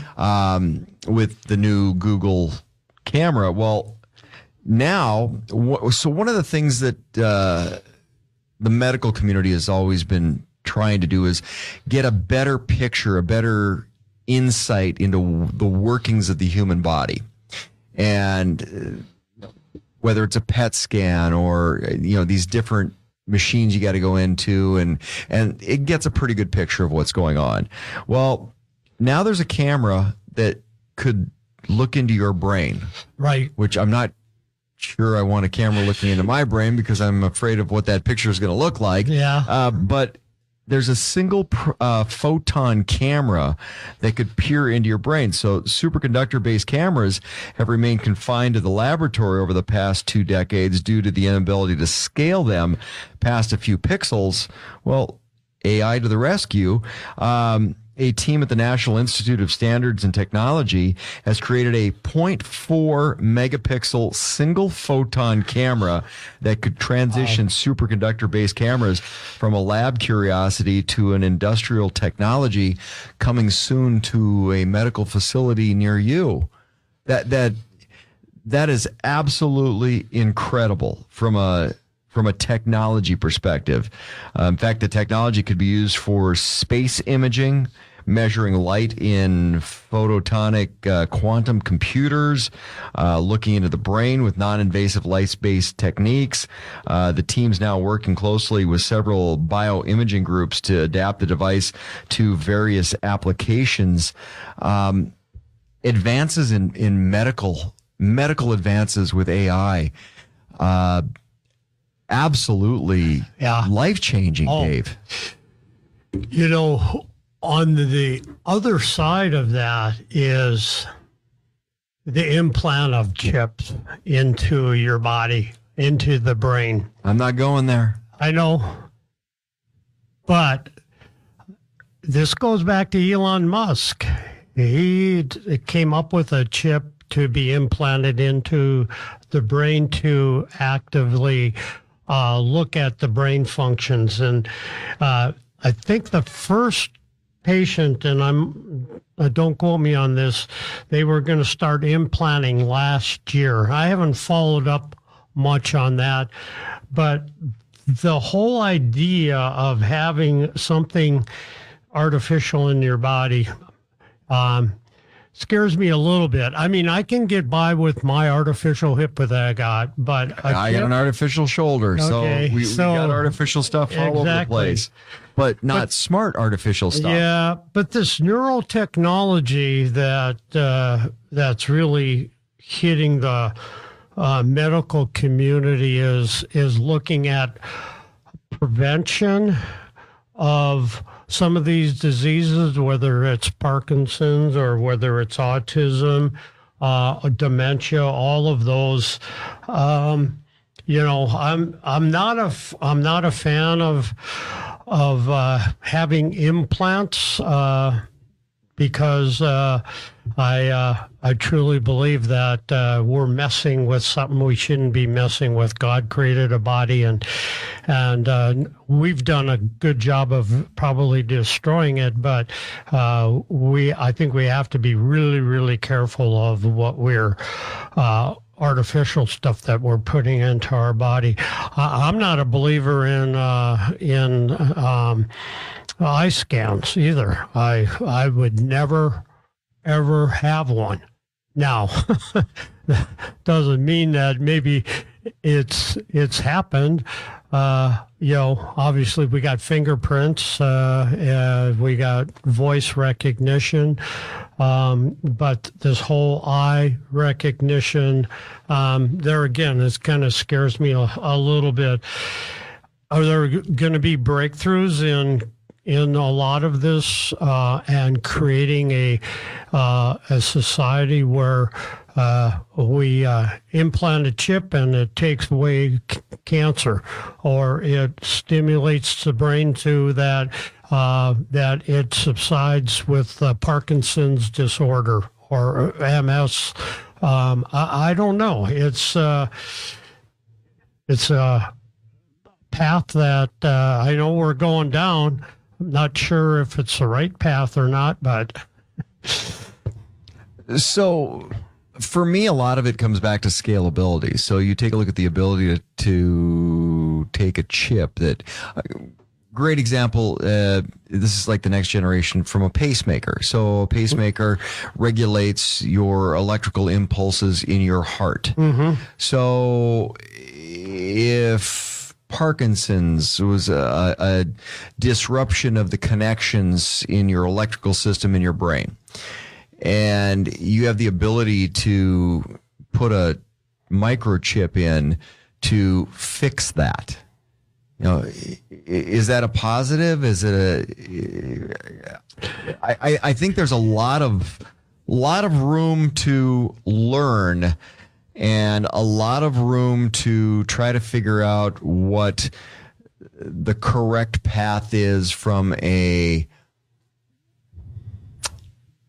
what do you mess with? What do you really? Yep. Is there a line to cross, Dave? And what are the consequences that come with that? Who's going to be? And I'm sure we see all of these applications for doing tests on this drug or this product or whatever. The guinea pigs out there. But so much of that is. Everybody's body's different too, right? So what might work for one person might not work for another. And I'm a firm believer. It's like the one size fits all does not fit. Nope. And especially when you come to healthcare, you take a look at, here, take a pill for that. Well, yeah, but is it the same pill for everybody? Probably not. I mean, the dosing is going to be a little bit different. How people react to things are a little bit different. Do you need to tweak something a little bit to make it work for you? And you can have experts, doctors, that argue for it and against it, Right. And we saw that happen with COVID and all of that as well. So, well, now layer in artificial intelligence on that. So you've got AI making that split second micro determination that, okay, you need this many milligrams, not that many milligrams. So that blanket pill that is prescribed, now it's personalized. It's just for you. It's. You talked about, I talked a little bit about the chip. The other technology that's been around for a while, but it's starting to be used more, is virtual reality in the medical society. It looks at the anxiety of that we have and stress, and it can kind of look at it from a different aspect of what might be happening. And virtual reality is kind of an interesting topic in itself, but medicine now has been using it in teaching and training mechanisms for treating different disorders, and that's not so invasive as a chip. But back to what you said about AI, there's going to be a lot of topics based not just on the security of AI, but what's it going to do to the human race. What could it do? Well, and I look at it in terms of, there's a Hippocratic oath. You're not to do harm. You're supposed to, is there a line to cross that, some things you shouldn't mess with, or damn the torpedoes and full speed ahead when it comes to saving a life. But, I always go back to movies. It's like, think RoboCop. Yeah. It's like, at what cost? Yep. And, who is going to be the first one? I remember having talk about surgery, asking her surgeon, how many surgeries have you done on the hip? And he's going, you'll be my first one. Oh, okay. I don't think I'm going to use you. Maybe go a different route. The Tech Ranch. What if you getting ready for more amazing tech insights from the guru of geek, Marlo Anderson? We're talking about medical advances due to artificial intelligence, AI, and we talk about things you put in the body, a chip or putting things in or looking in. One of the other advances that has come out of AI is what can you pull out of the body? So do you have a bad piece of DNA and you can pull it out from somewhere, a good piece, and put it back in and fix a disease or fix an ailment of some sort? This was interesting. I came across this article. Researchers at Yale and the University of California, San Francisco, found that a single injection of a protein called klotho led to improvements in cognitive function in older monkeys. Now, why this is important? Dementia. So it's rather interesting. So klotho is produced by the kidney, and it helps regulate the kidneys and the metabolism. So humans with higher levels of the protein perform better in cognitive tests. Protein may help in rejuvenating brain function in older adults. So now you're looking at a medical advance that has identified something already within your body that can fix your body. So it's about the pathways at that point. So you're taking a protein out of some place and relocating it to the brain, and they think this might be some pretty fascinating advances in helping dementia patients. Well, we know that studies have shown a lot of issues that come with dementia, whether it's too much sugar in your system or is it hereditary or whatever. But, I'm a firm believer. God created a perfect body. We've destroyed it. We've destroyed it ourselves. So how can we take something that we have too much of here and move it to there? And that's what I'm picking up on. So you just said it best. God created a perfect body, and we've destroyed it. So in that process of screwing things up, because that's what we do as humans, in the process of screwing things up, did we block a pathway that naturally was there for that kidney protein to get to the brain? Did we screw up? Because there's a lot of different connectivity within the body and in different systems. Have we screwed up those pathways? Because I put a lot of things back on preservatives and it goes back to the late 40s. A lot of that came around with World War II on preserving food for the troops, and into the 50s, and then it turned into a convenience because, good Lord, we're lazy. So have we blocked some of those natural pathways? So medically, is there the ability to not replace something, but fix something that was broken in the first place? We don't know, but could artificial intelligence define that for us? Could it find out if, okay, because of these preservatives or whatever it is, we've just blocked a natural pathway that prevented dementia because those proteins got to the brain. Yep. And did we just screw up that path? And in a lot of cases, we probably have. I've done a lot of research on stem cells with my daughter having MS. Looking at some breakthroughs there. Stem cells are amazing technology, and I'll give you a quick example. It's almost like a reset, because it's like, here's where you were when things weren't screwed up because of all the crap that you added in later. Exactly. And as we get older, our stem cells diminish more, so then what happens is our immune system gets compromised too. So they've done so much work in that whole arena of stem cells, but my former boss had a very dangerous blood disorder, cancer, and I know you were talking about your stepfather, but anyway, he had gone, and they were just doing this pretty early on, about 5 years ago, where they take your stem cells. Seattle was kind of the leading technology hospital. They take your stem cells, and they're doing it today, getting better at it, and they clean them up. Tell me, I don't know how they do it, and they re-inject them into your system. A lot of athletes are doing it for, shoulders and knees and that kind of stuff. Anyway, they showed some improvement, but not enough that he was getting rid of his cancerous blood cells.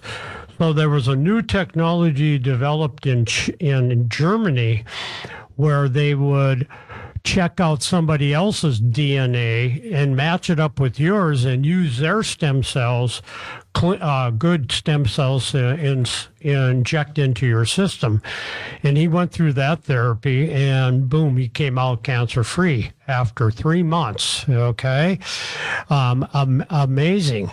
Well, I came across this product that actually stimulates your own stem cells. It's a patch I wear every day. And it's been really amazing how much difference I've gotten on my energy levels, really better than it's ever been. I have some aches and pains in my knee that I think at some time I might have to have it seriously looked at, but those aches and pains have gone. I know a friend of mine that has rheumatoid arthritis. All of her knots on her knuckles and feet have disappeared using this stem cell. It's a patch that a doctor invented a few years ago, and I don't know if this is a good plug or not, but Mike Lindell is on it, and he got his whole staff on these patches, and he said, I'm getting more productivity than I ever have having these people on these patches. So we're making more pillows, folks. Yeah, watch it. No, there's something else coming. I don't know what it's going to be. Slippers, right? Which he already has. But anyway, so technology, and this came from a doctor. It didn't come from AI. He did the research and put the time and effort into it. Now, would AI have speeded that up to get it to that point? Probably. But anyway, yeah. I mean, we've talked about AI almost all this last couple segments, and it's going to be good, but we have to be really careful about it too. When you start looking at the different advancements and innovation out there, from an AI perspective, it has a bad connotation. So I don't really want to say shortcut, but it gives you the ability to truncate a lot of research, to shorten up what that process looks like from a diligence perspective. So, from that example, you can make some pretty fascinating strides in medical technology pretty quickly. There's no question about it, but I always question, okay, is AI perfect? No. It's not. I mean, I still go back to the vaccine or the shot, how fast they fast-tracked that. And was that good or bad? I think it was bad, but anyway. Well, innovation is something that's constantly evolving. The Tech Ranch. Supertalk 1270. Technology is our passion. Let's jump back into the conversation with Marlo and Steve. So when you're talking medical innovations, one of the things you have to talk about, because I think they're going to be very, very coupled closely together, is the artificial intelligence and the robotics side of things. The robotics have gotten absolutely fascinating, and you take a look at the surgeries they're able to do because of the robotics and the micro side of things. You can do tiny repairs with robotics. AI is just going to accentuate that.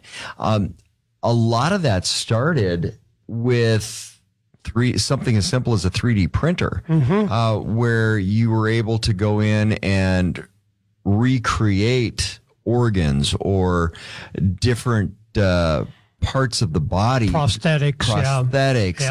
Yeah.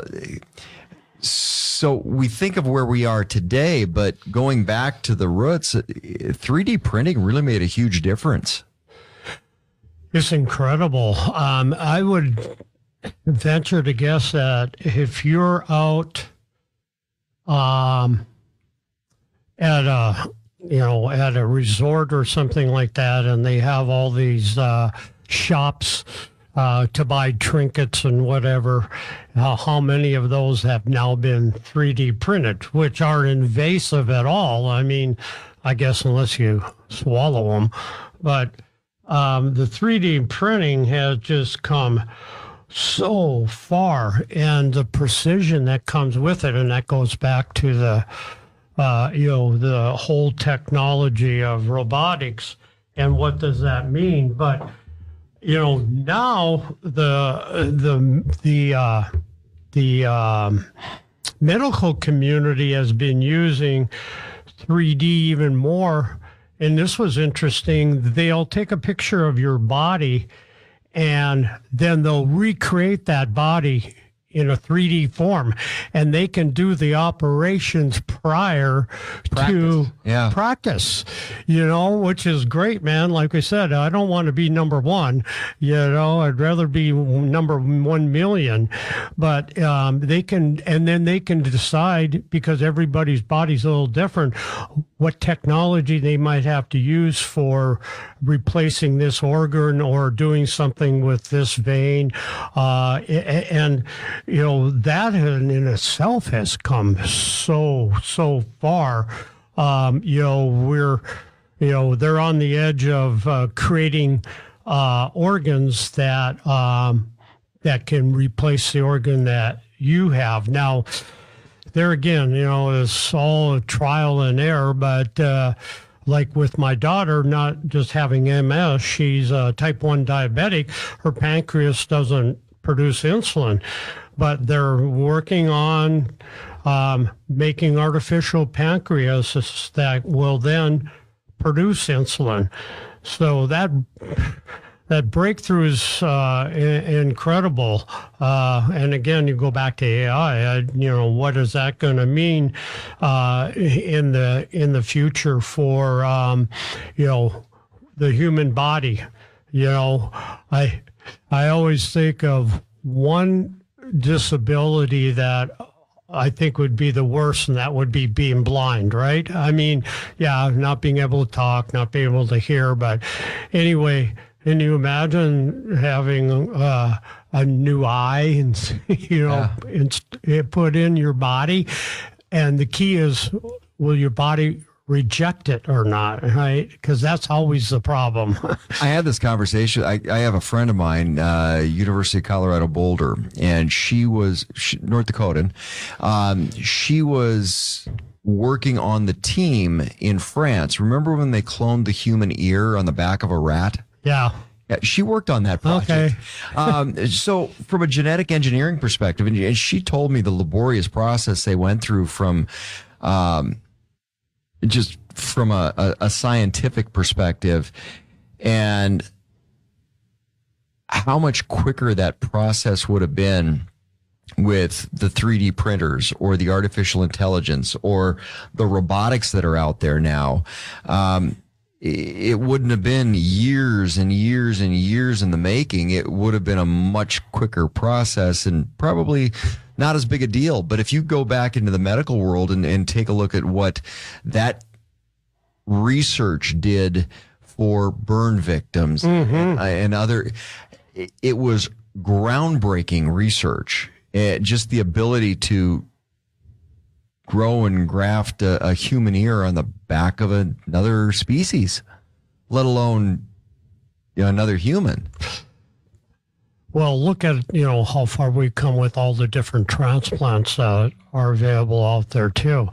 And there again, it's, back to, everybody's body being different, but, is your body going to reject this transplant or not? And, they always had issues with heart transplants and even liver transplants, because now you're putting something in that your body doesn't recognize. But and we've come so far in being able to create a 3D image, and everybody thinks, a 3D image is all plastic. Well, yeah, but there's a lot more to it than that. How precise and everything that they can get. So, and the materials. I mean, you mentioned the plastic. Okay, so if you're doing a knee replacement or a little part that you have to replace, a bone, you can do it with a plastic.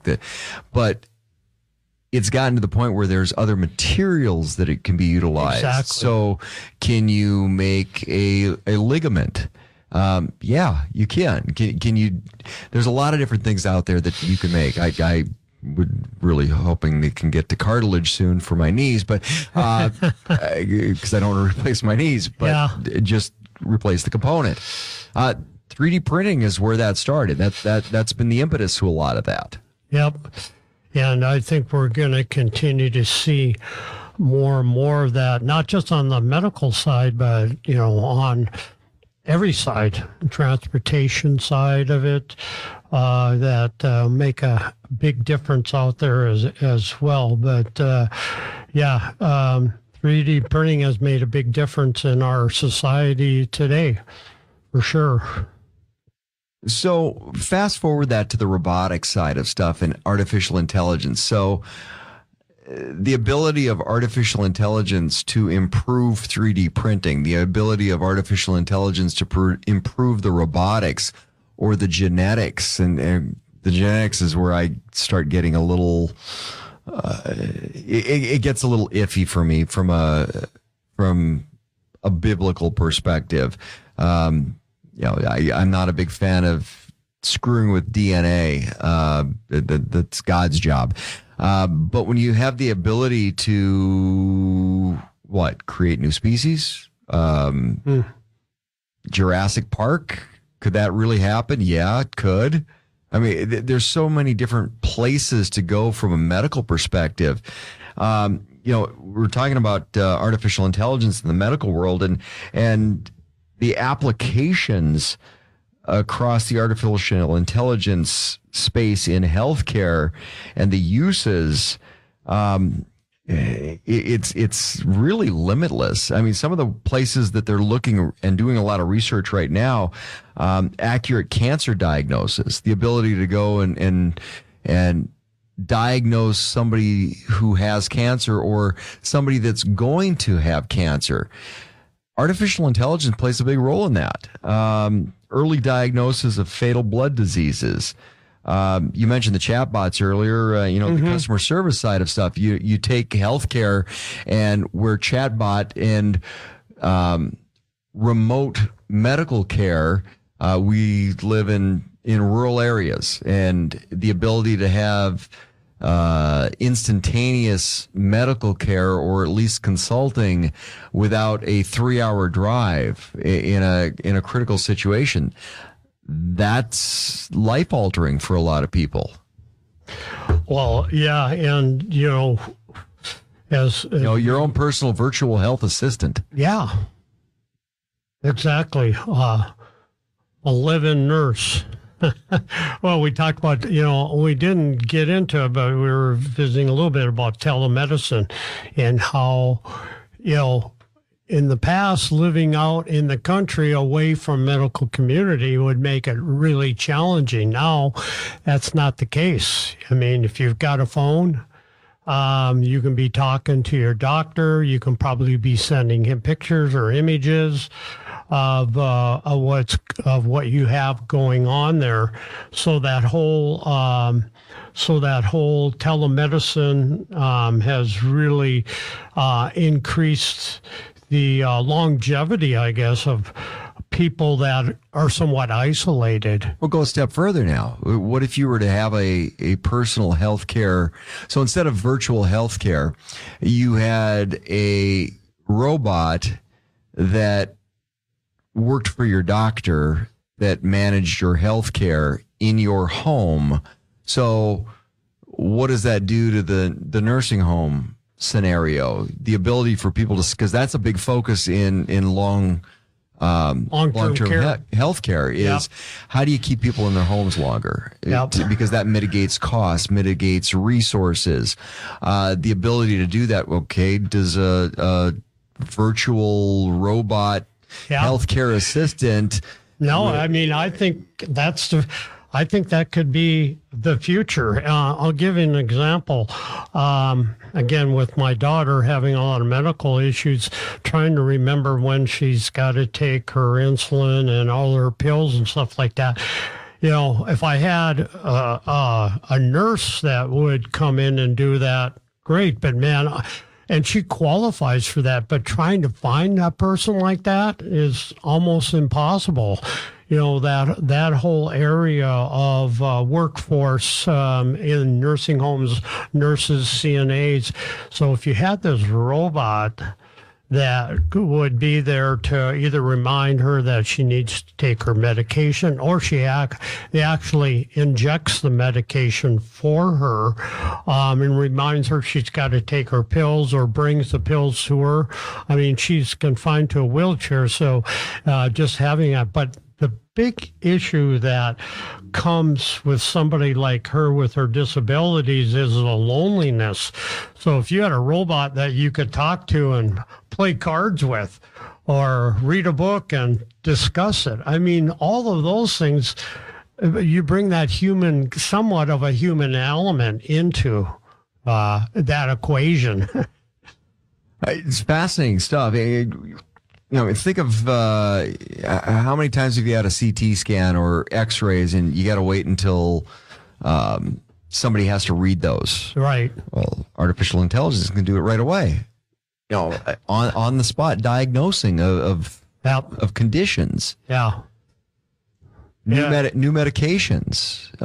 You know, we talk about the ability to personalize your health care, and you know, the one size fits all pill, I'm not a big believer in. Right. But you've got an artificial intelligence assistant that could dose correctly, because sometimes less is more. You're better off having a lower dose of something. You know, look what happened with the opioid crisis. Could artificial intelligence prevented that? I don't know if it always prevents people's greed, but could it have prevented that, because it would know that the dosing at the rates that it was being prescribed was addictive. You know, so you've got some different. I always kind of look at things from a certain lens, and I try to go on the other side of an issue and look at it from that lens, from the other side of an issue, a problem, or the equation. Artificial intelligence has that ability to do all different angles from below and above, and then the side and this side and that, all at the same time. So from a cognitive problem-solving perspective, the opportunities out there are fascinating. Yeah, and it kind of goes back to the whole idea is, will artificial intelligence make our life better? I hope so. And what does that look like? But more importantly is, can it determine what might be happening to my body prior to it happening? Okay, my daughter gets urinary tract infection. Could it trigger something to saying, hey, she's got to get on antibiotics now because she's got a urinary tract infection happening? So just preventative medicine, right? Well, I don't know if it's going to tell you you're about to get hit by a truck, but we can hope. Yeah. The Tech Ranch. Supertalk 1270. Get back to discovering the latest in technology with the guru of geek, Marlo Anderson. So we've been talking about artificial intelligence and where it can go as a tool and lead us. Now, of course, it all started with ChatGPT, and ChatGPT started out of the gate as the first one. They just dropped before everybody else. And there was a lot of buzz about it. Was it a novelty? Or, because I could see on the scientific side of where a lot of things can go with artificial intelligence, how it can help. But ChatGPT has dropped about 10%. The traffic's declined for the first time from May to June. Worldwide unique visitors to the site have dropped by 5.7%, with the amount of time spent on the site down about 8.5%. ChatGPT still attracts more visitors than Bing.com. Charts showing that ChatGPT's growth and recent decline are available. Is it a novelty? People just experimenting? Because I haven't seen a lot of the other artificial intelligence, because we know Google's coming out and Microsoft and all these different platforms. They're not out yet, but the numbers of use is dropping. So 2 questions. Was it a novelty, or is it a novelty? And second of all, are people bored or constrained with the use of artificial intelligence, like a ChatGPT? Well, from my perspective, I look at it that it's still so much, like I've said in the past, unknown. Still new. There's an education process, I think, that needs to really be addressed. So Great observation, Dave. My question is there an education process that needs to take place for those that are trying to educate artificial intelligence? Because you have to train, and Marlo and I have talked about this a lot. He's trained different ChatGPT entities for this project or this project or this project. Is there an education portion that needs to take place with the public, or are people lazy? Because you have to know how to ask it the right questions. Right.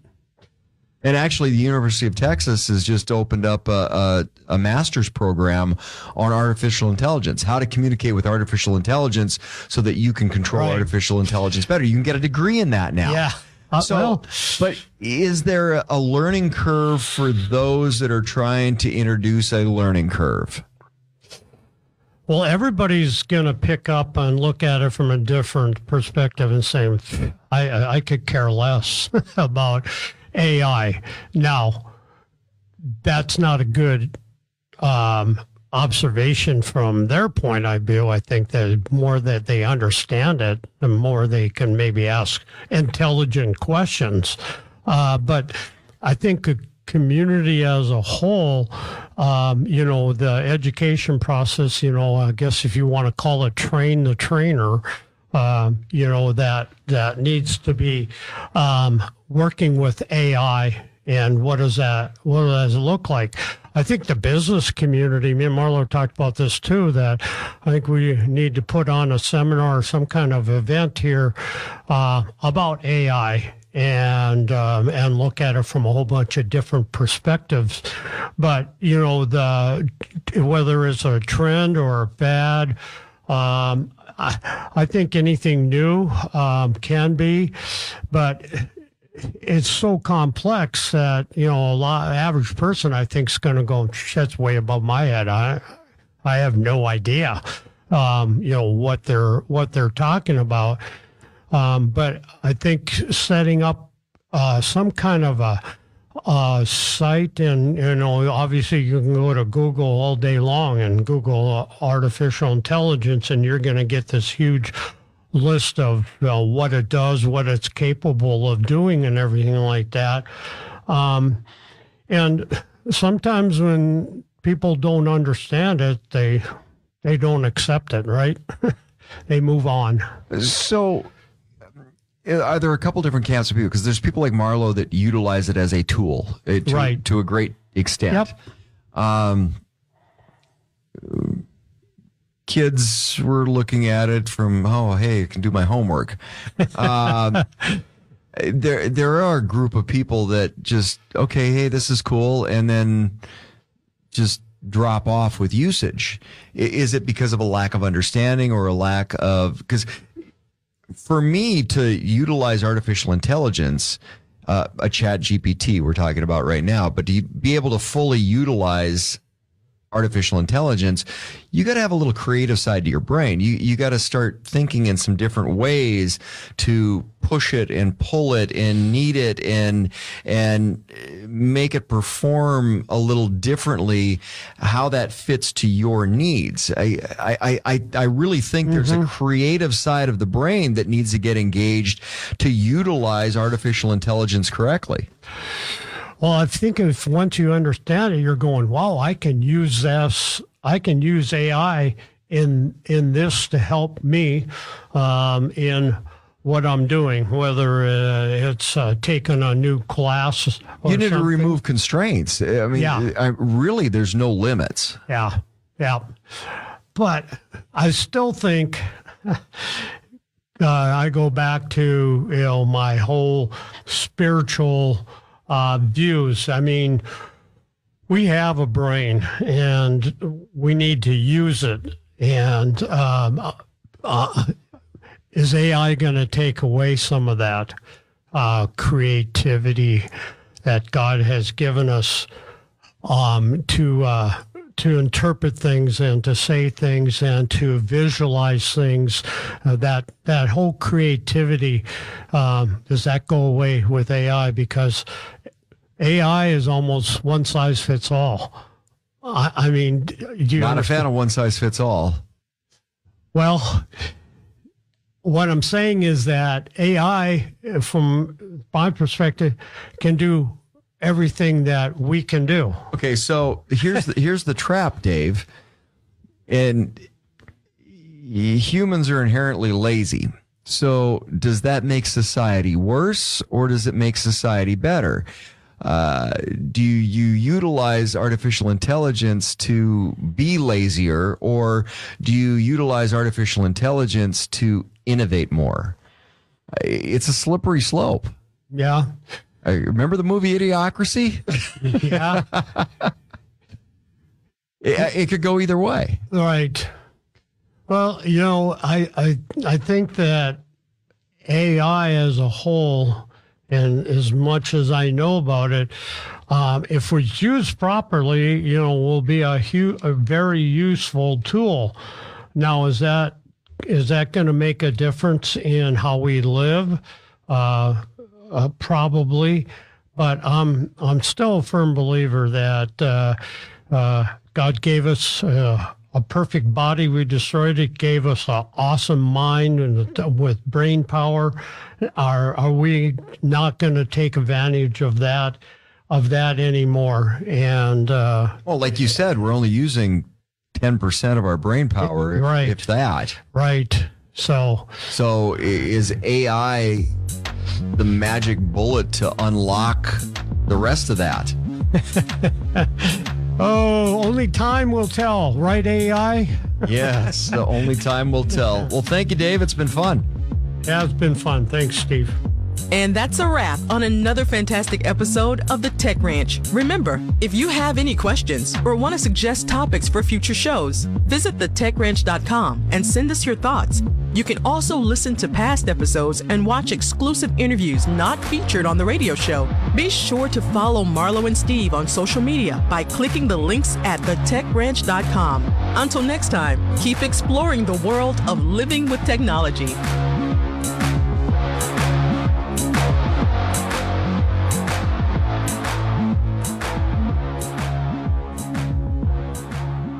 The Tech Ranch. Supertalk 1270.